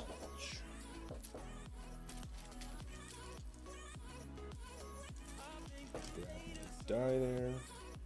Where are you? All the dice except the one I want. There we go. Ooh! Wow. So, as a villager, you have a total of 10 hit points. Hit points are your health. Once you get down to 0 hit points, you fall unconscious and you begin to die. So out of your 10 hit points, the arrow takes down 6 of those hit points. You're now at 4 hit points total. The arrow may be poisonous. You'll find out later.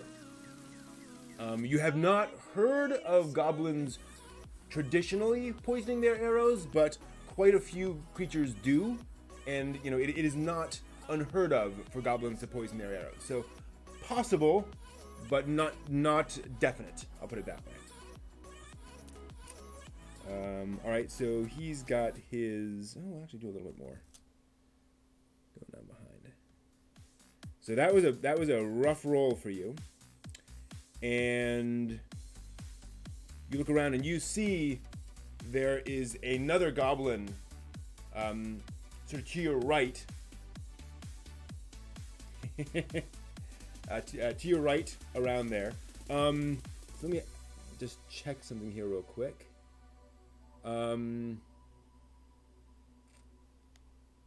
Yeah. Now the blacksmith is still there. And the blacksmith's got that dagger. So that's an option. So what do you want to... So actually, tell you what we'll do. Go ahead and just roll another d20 and add 1. And you're going to do a dexterity roll to figure out who goes first in this series. We're going to enter combat. You're going to roll initiative. So the d20 roll plus 1 for your dexterity, and that determines where you are in the order versus the other goblins here, who appear to have seen you and are going to and are trying to violently dissuade you from being around. Put it that way. All right. So we're going to use this color also over here for. I think this guy's shirt is going to have this color. Why not? This sort of jerkin that he's got.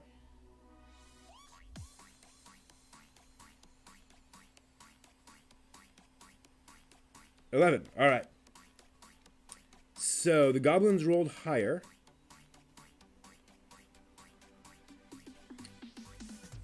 So they're going to roll again. They rolled a very low number, total 2. And so another arrow goes whizzing past you. So when you're now in combat, you get to do 2 things. At least 2, basically 3 things. You get to move. You can move up to 30 feet. It feels like this arrow comes from more than 30 feet away from you, to the east. You can certainly head in that direction. Yeah, definitely lucky. You can attack anything that's next to you, or you can trade your attack for an extra movement. So you can move 30 feet and attack, although it doesn't look like there's anything near 30 feet to attack, or you can move a total of 60 feet, but then you won't be able to attack because you're sort of running the entire way. You can also, regardless of that other stuff, you can pick something up, call out a command, ask somebody to do something. If you were inside, you could, open a door or light a candle or, a simple little action like that. So do you want to, what do you want to do? You want to move the 30 feet and get as close as possible? Or do you want to, get all the way up to this enemy? Or, I should also point out, instead of attacking, besides moving, you can also kind of survey the lay of the land. So you can always move. You can attack, or you can move again, or you can look at what's going on and try to learn more about what's happening in the situation. And that will basically be another die roll, so maybe a wisdom roll, things along those lines. What do you want to do? Let me get his jerkin fully painted. The jerkin.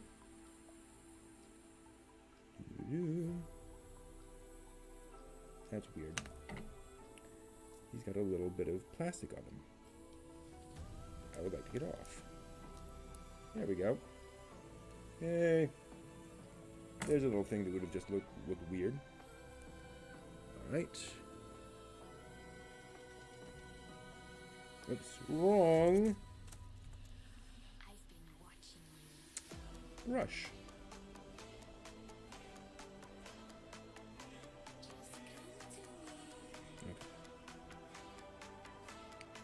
Yeah, this is a tough spot. You know, you're a villager. Villagers aren't yet trained in fighting, so you're somewhat squishy. So there's that. I think he's gonna have a lovely brown cloak. Ooh, I think of that really well. Wow, I just love that. Okay. My goodness.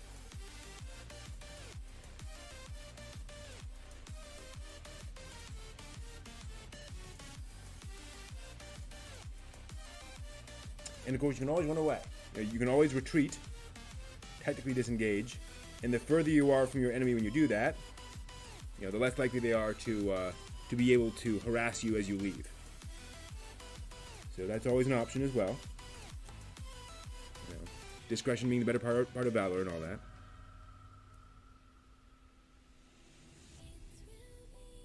Alright, so we're just getting this brown on this guy's cloak.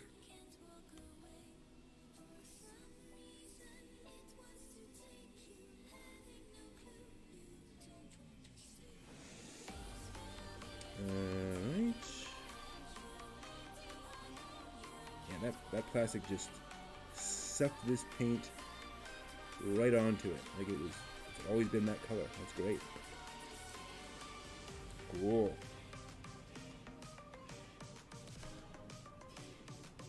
Gonna survey, move as much as I can, and resurvey the land where the attacking goblin is, and whilst the black to keep the goblin who's not. Okay, cool. So let's check on the. Okay, wow. The blacksmith rolled a 20 on his initiative.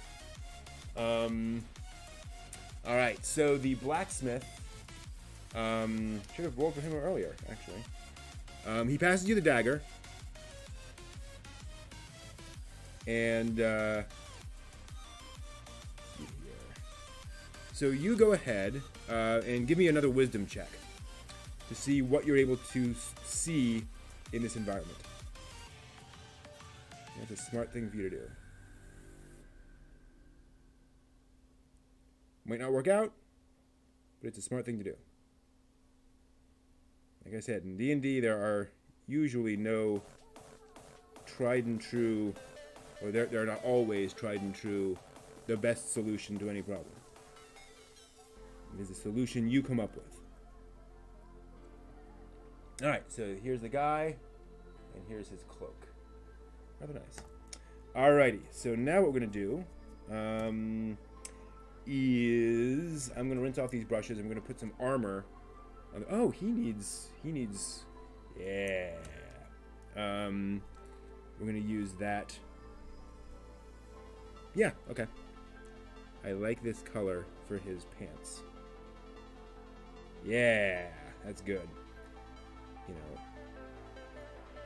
I don't want the idea that he's running around naked, but I want his clothes to be 11. So with that, you're able to see about 45 feet away from you, again to your right, to the right of the temple, is another goblin hiding actually partway up a tree. He's in sort of the branch of a tree. And he's got his bow, and he's getting ready to fire at you again. And so you get about 15 feet away from him, and he is continuing to draw that bead on you. As you get closer to him, you're now near the side of the temple, and you see that the temple is quite old. It's definitely, you know, at least 100 years old, and it certainly hasn't been used in decades. And it's crumbling to a great extent. And now that you're looking at the grass, it looks like the other side of the temple is the entrance, because you see things are sort of more matted down back there. And that's how much you see. So now it's the blacksmith's turn, because he rolled nice and high. So what do you want the blacksmith to do? I'll let you decide what the blacksmith does, and then I'll roll his dice to see how well he does. But what do you think the blacksmith should do?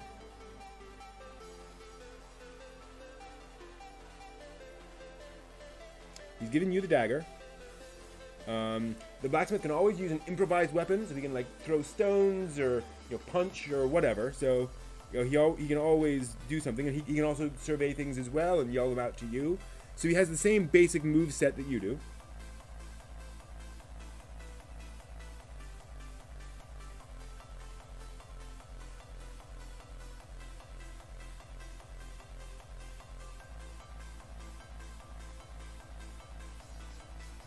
I should have given him bare feet, but no. Okay.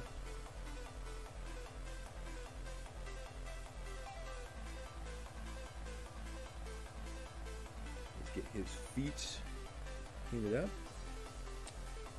Might go for a different. You know what? Yeah, I'm gonna give him brown feet. Give him basically leather boots, leather shoes of some kind, just for the added interest, just to make it different. Some kind of fight club about this character. So this is another area in this this adventure. The players can come across this area that represents the wilderness, and there's a character in there that just is constantly fighting. He has all these arenas set up, and he has the monsters in there fight each other in these big battles. And he is the most powerful fighter in there. So when the players show up, player characters show up, he immediately challenges them to a duel. And it's a tough fight. And if they win, then they get the magical MacGuffin thing in that area. So it's just kind of a straight up, fight. Nothing too weird there, but it just adds another, again, just kind of another interesting flavor bit, because you have all these monsters around, and you can kind of get into the ethics of what he's doing. Okay, interesting. This is barely like it's the same color. Okay, so there's that. Oh, okay. Nice. So the blacksmith makes a wisdom roll. Ooh, a 17. Nice. All right. So the blacksmith manages to convey this to the goblin. Now the goblin has his own roll. Okay. So the goblin decides. The goblin yells out something in this very guttural language.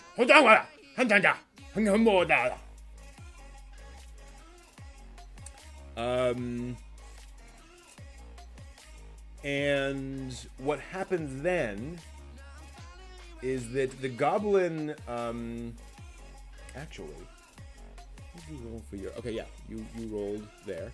So, the goblin that was in the tree leaps out of the tree and runs towards the temple. And he gets about 15 feet away. So he's now about 30 feet from you. He had to hop down and then head off. Actually, yeah. It sounds kind of Mandarinish. So what do you do now? So the goblin isn't obviously retreating or stopping. I mean, it's retreating from this situation, but it's not like it dropped its weapons and surrendered. So what do you want to do? And we're still kind of in combat in the sense of turns. You can move, you know, attack or move or survey. What do you want to do? And meanwhile, let me rinse this off so I can do some armor here.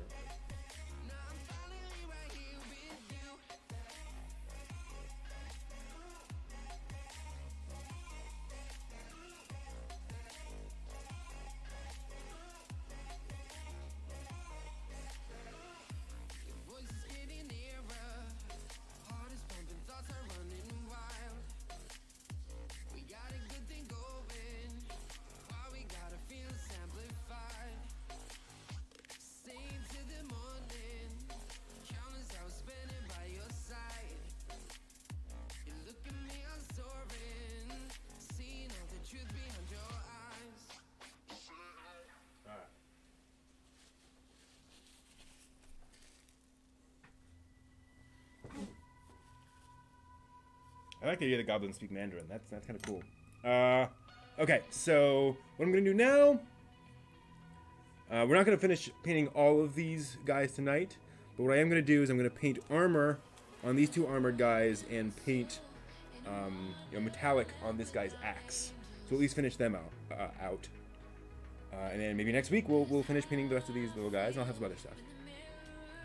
See ya, Hyaku. Thank you. Alright, so let's first off... We'll close the second goblin while keeping his distance to gauge if he's going to attack or not. Alright, so you run up to the other goblin. You're essentially keeping pace with the goblin. And it continues running in towards the entrance to the temple, which is about 50 feet away from you. And you can see he's sort of picking up speed. And he's going to just sort of dash into that temple. So now it's the... So what does the blacksmith do in response to this? While I pull out my metallic colors here. And I'm going to give... I think this guy's going to get the steel as well. Just cap off some of these paints so they don't completely dry out. Brown. And I got to remind myself to check my paints and get some extras. Alright, so yeah, so we want this steel on the red guy. Red tends to come through colors. It's very hard to paint over. So I wanted a dark, thick metal here for him, and that's definitely dark and thick.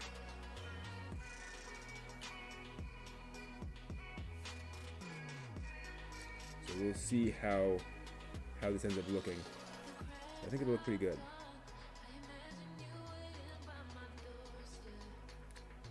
And it's going to be more or less just metal everywhere on him.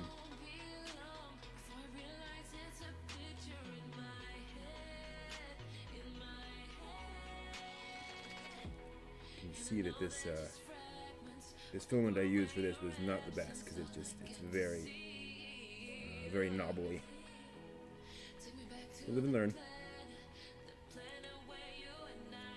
And obviously just for minis that you're throwing at the table in front of friends, doesn't have to be ideal. That's fine.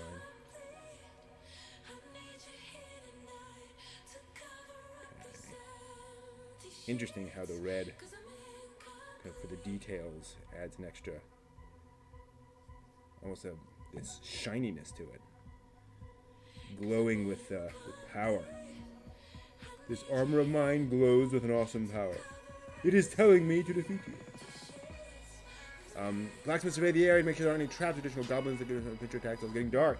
It is indeed getting dark. Alright, so wow. The blacksmith rolls an 18 on his check. So he yells out to you.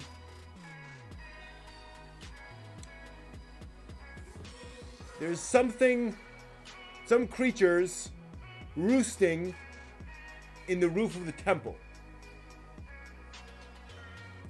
And that's all he's able to kind of get out in his quick check, but he's looking over at the temple and he sees this. There's something in there. Something there. Ooh, yeah. So his sort of crotch flap should not be made of metal. So we'll put some brown on that. That's what the blacksmith does. He doesn't say anything about any other goblins. He doesn't seem to see any other goblins, but he definitely sees creatures roosting in the temple. The temple, temple roof. So now it is your turn. Actually, no, it is the goblin's turn, excuse me. So the goblin books it into the temple's entrance. It just runs right past into it. So as you come around, you see that indeed the front of the temple has this, some old carving on the face of it, and then these two big doors, two big wooden doors that have been pulled out, been pulled open. One of them is slightly off its hinges and kind of leaning there. Big doors, 10-foot tall doors, heavy doors. And so they are, they're open, and he's just booked it right inside there. And like I said, there's some kind of carvings on either side of the temple, but it's, you can't immediately tell, or they're weathered. You can't immediately tell what those carvings are. You could stop to look, but that would kind of take up an action. So it's now your turn. The goblin has run through and disappeared into the opening, into the entrance to this temple. It's an abandoned temple. What do you do?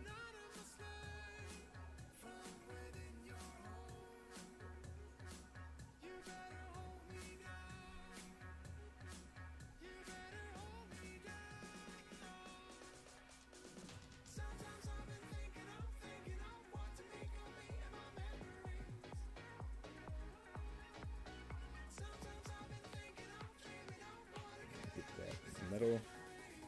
Nice metal. Oh yeah, that shouldn't be metal. Okay. That's okay. I can always paint over it. Boy, yeah, it's knobbly. This is probably the most knobbly mini I've ever printed. Actually, that's not true. I've had some really funky prints before. Just feels that way. Okay. Get in there. Get in there. And then, yeah, the arms. Arms.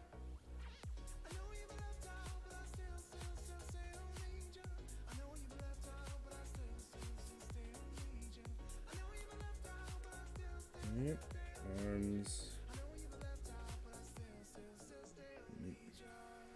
That all the way. Can we put the entryway and allow the blacksmith on our hostage to reach where I'm standing? All right. So.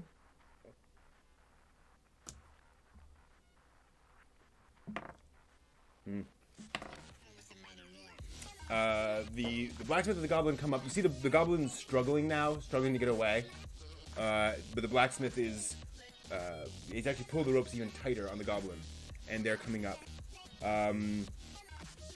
As they come up, you're standing there. You do hear the footsteps of the goblin retreating down within the temple.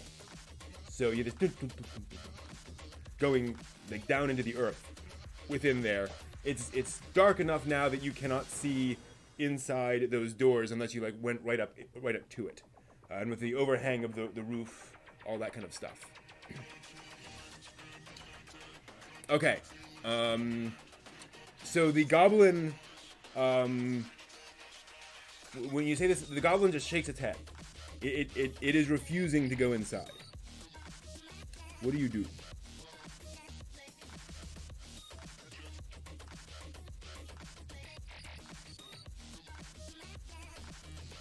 His head. Didn't get all of his head. That is a helmet that should be covered. How long before backup arrives? I'm not going to destroy in the worst case scenario. There may not be any backup. I mean, it may just be you and the blacksmith. Nobody else came with you. And there's been no way to ask for backup.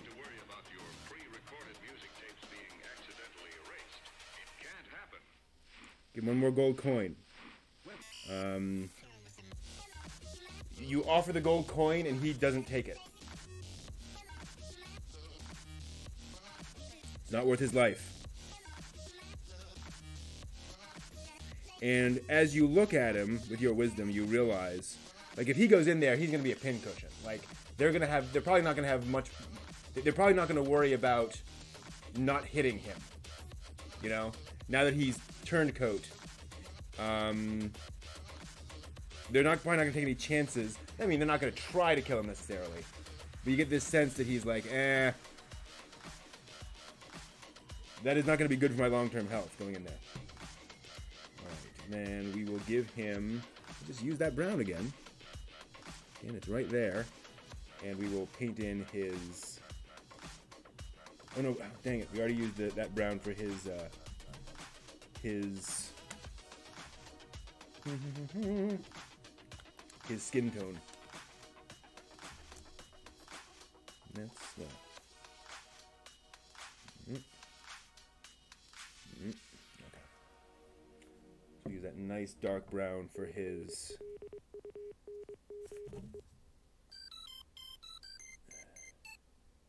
Yeah.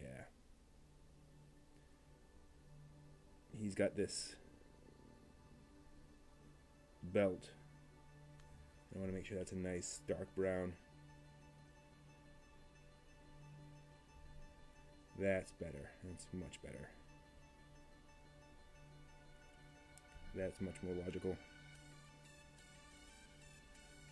Okay.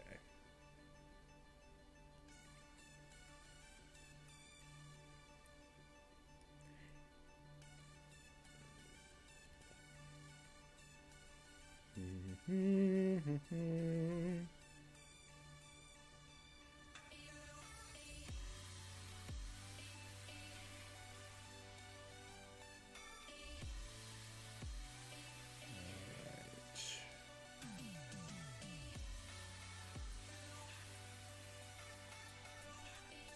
little more brown.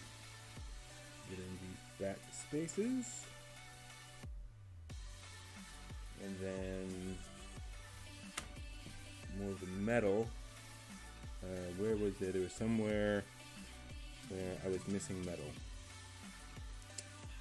Where was it?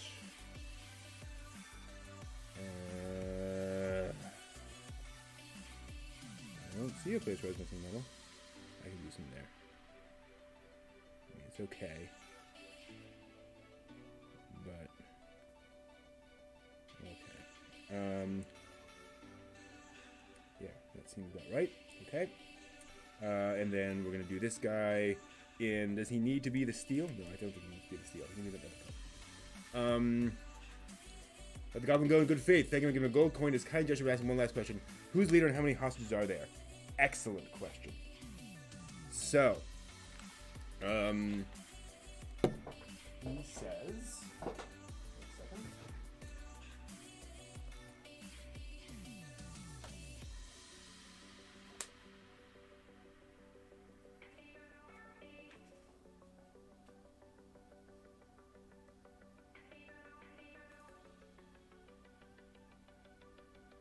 Need something nice.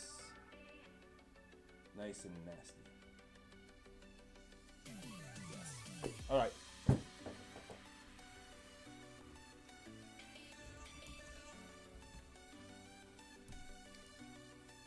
So he says, we led by Azarag, High Shaman. Make us strong. If sacrifice girl becomes stronger. Azarag, new ruler, new leader.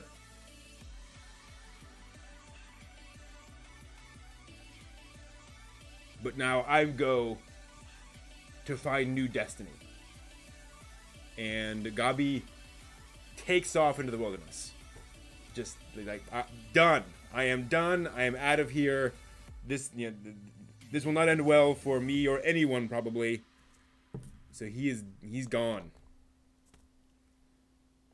Actually, just realized yep, I can go ahead and paint his crotch flaps right now and then do the armor around it. Although I might want to do the armor first. Well, we'll go ahead and do this, and then we can always touch up the armor. Okay. Okay, now, as you learn this, and as you head inside, suddenly these creatures, you hear the fluttering of bat-like wings, and these creatures descend on you from the roof above, from the shadows of the roof above, invisible in the dusk. They drop out. They are these dark red creatures.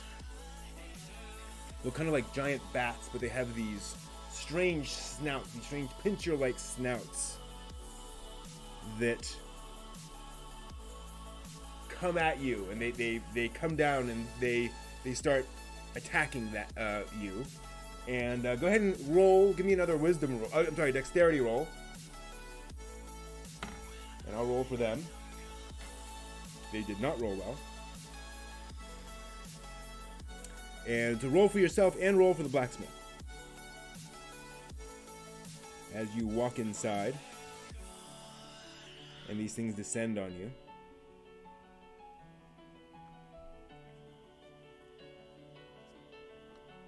That's true. Chance of communication given Gabi.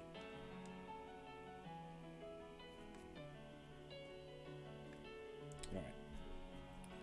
So there's his crotch flap. And now we move on to the armor. I'm going to go with a more burnished, a lighter color for this guy's armor. I did another guy where I really changed up the metal a lot. And I kind of like that. Where different parts of the figure had different tonal qualities of the metal. And that made sense for your sort of town guard. But I'm not going to do that every single time.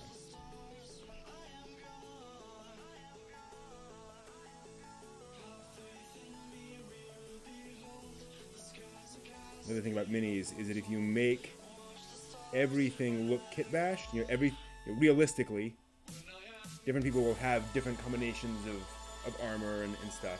Okay, nice. So, the blacksmith will go first, then you, then these creatures. You'll add, where's your dexterity? Your dexterity. Your dexterity was high, right?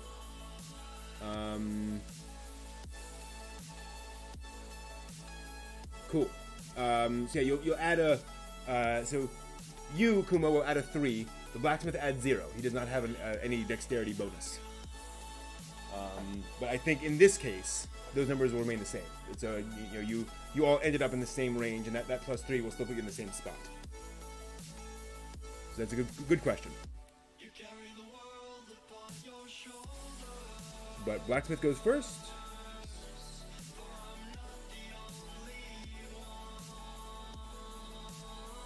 Dex was 17. Okay, yeah. So you would add a 3 to your initiative rolls in general.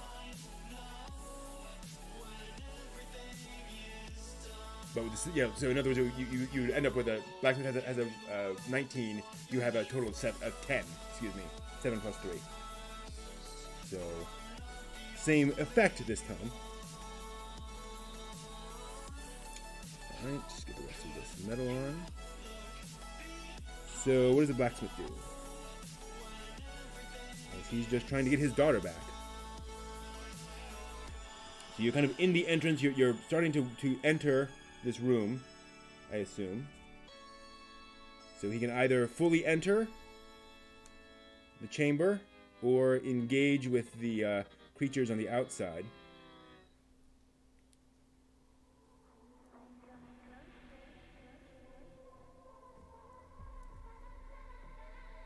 They're probably going to follow you inside, so you can choose where you guys decide to engage.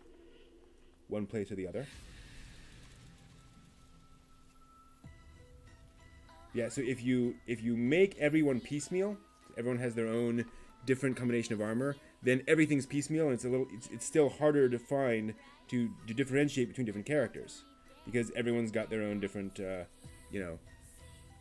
combination of things. Whereas if you have some sense of color scheme, then it's just a little easier to differentiate. It's not quite as realistic, but this is a tabletop game where you want to be able to say, I attack that one, that one there, and if that's one with the lighter armor, it's easier.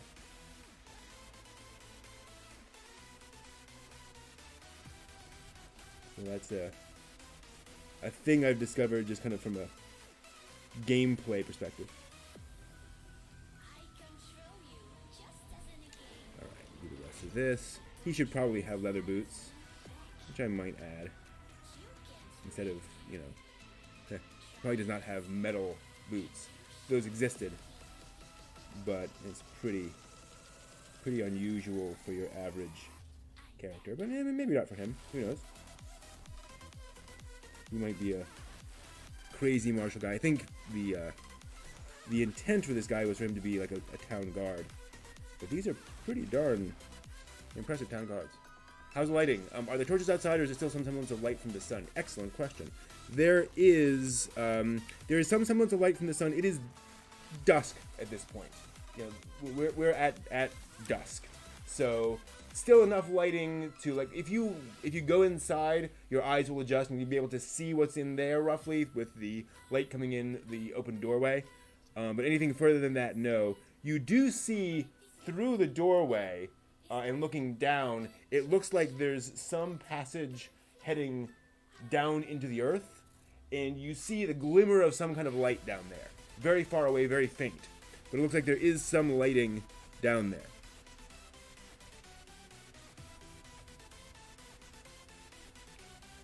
And you guys act before the monsters.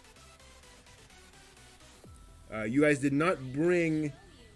Actually, no, I'll change that. You guys brought with you 2 torches. Each torch will last for an hour.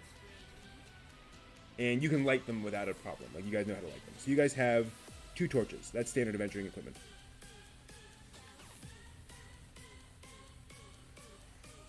So do you want to spend a turn lighting those torches? The blacksmith could light one and then you do something. So you don't have to each carry a torch. Just be one of you.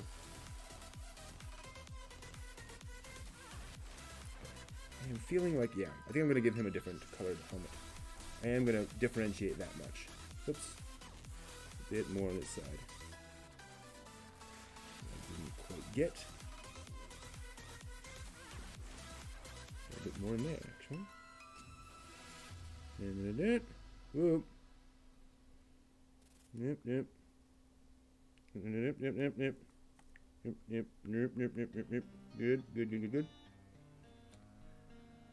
Yeah, I know. Let's try with that. Back to take the sword. Okay, cool. So we got the so we'll do this sterling color for that.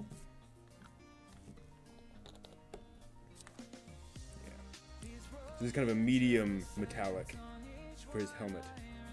That will just make it a little different. Make it stand out.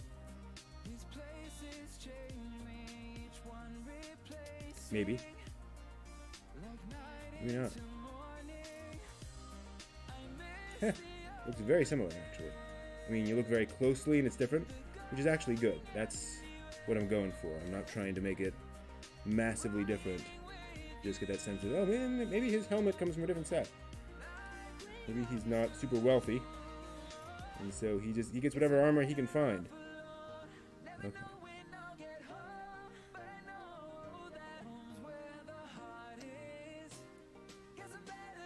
Excellent. Okay.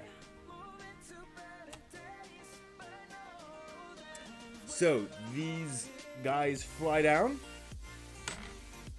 The first one rolls a natural 20. Dang it. Okay. We'll deal with that in a second. When you come back, we will resolve this round, and then that'll probably be it for us for tonight because we've been going for like 3 hours now. Oh, I forgot my tea. My tea is cold. Dope. All right, let me go ahead and I will give him his nice brown axe handle.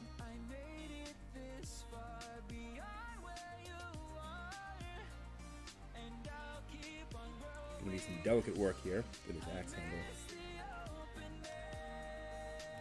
without also getting it all over his skin. It's got to be middle of the night for you there, Kuma. I don't know how you stay up this late.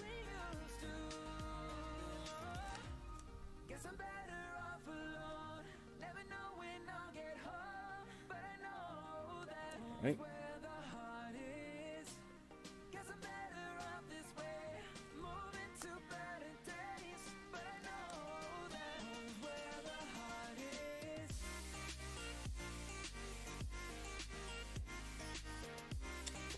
Cool.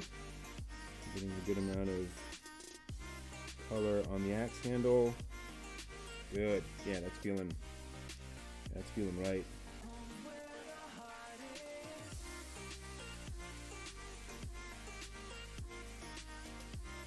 Okay. Down back there.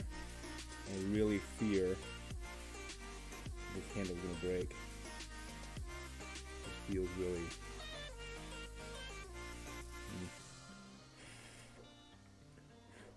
really delicate. Add a bit more back here. Just trying to cover every surface. Alright. Cool. So here's our barbarian with his axe. And now we just gotta get the handle painted. And so I'm gonna go and grab I'm gonna use the sterling. Let's try the sterling, see what that looks like. Sterling silver. Nah, steel. Nice dark steel. I think. No, I think it's gonna be. Yeah, we'll do the sterling.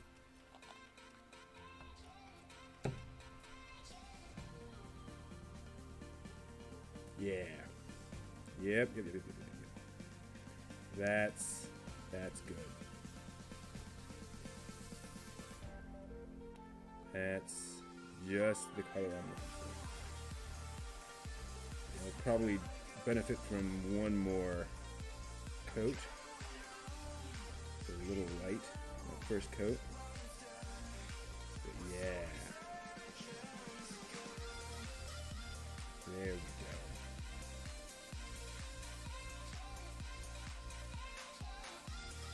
Yeah.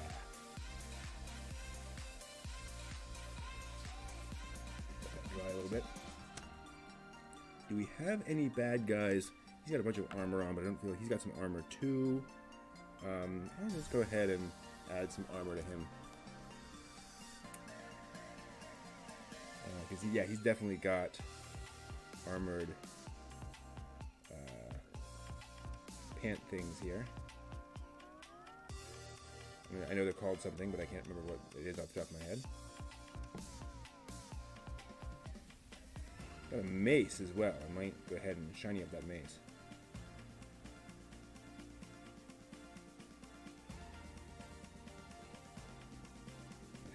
His metal there. Okay. Cool. He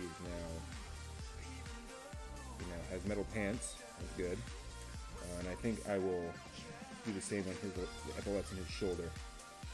I'll paint him that metal color. I'll figure out his cloak color some other time. Maybe a nice royal purple or something. It feels like a villain of some kind. I mean, spiked shoulder pads kind of scream villain to me. I don't know about you. Yeah. Thank you. Okay, welcome back. No problems. So the creatures flew down at you as you guys are standing in the. So you headed into the temple. There are these staircase. There's these stairs going down. You stop there to defend yourself. The first monster came down. The bat-like thing came down. Flew at the blacksmith and rolled a natural 20 on the die. And a natural 20 means... wow, that's not showing you the right thing. Anyway, a natural 20 means an automatic hit and double damage. That's bad for the blacksmith, so we'll see what happens. 4. Wow. The blacksmith takes 8 points of damage out of his 10. So he's down now to 2 hit points. The other bat thing comes flying at you. Wow, it rolls a 19 against your armor class, so it's going to do some damage. Actually, no, these guys don't use that die. 1 second, I just realized they use different dice. I apologize. It's not going to be that much damage. It's going to be less damage than that, hopefully. 2, yeah, okay, sorry. 4 points of damage on the blacksmith. So the blacksmith's at 6. My mistake. The other bat comes down, and oh wow, yeah. So the other bat comes down, and it does 4 points of damage to you. So you're knocked unconscious, but the blacksmith is still there. Now, the blacksmith is still conscious. You're there. What would you like the blacksmith to do?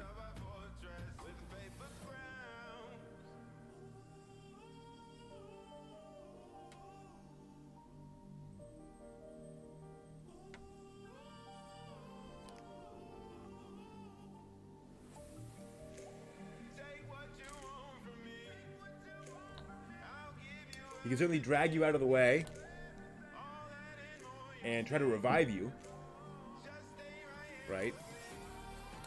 He's gonna ditch you and go inside the temple. Wow, okay, cool. Alright, so the blacksmith runs down the stairs into the temple. And we're gonna have to stop there for now because it's almost midnight my time. Must be like 5 a.m. your time, Kuma. And we'll have to continue this next week.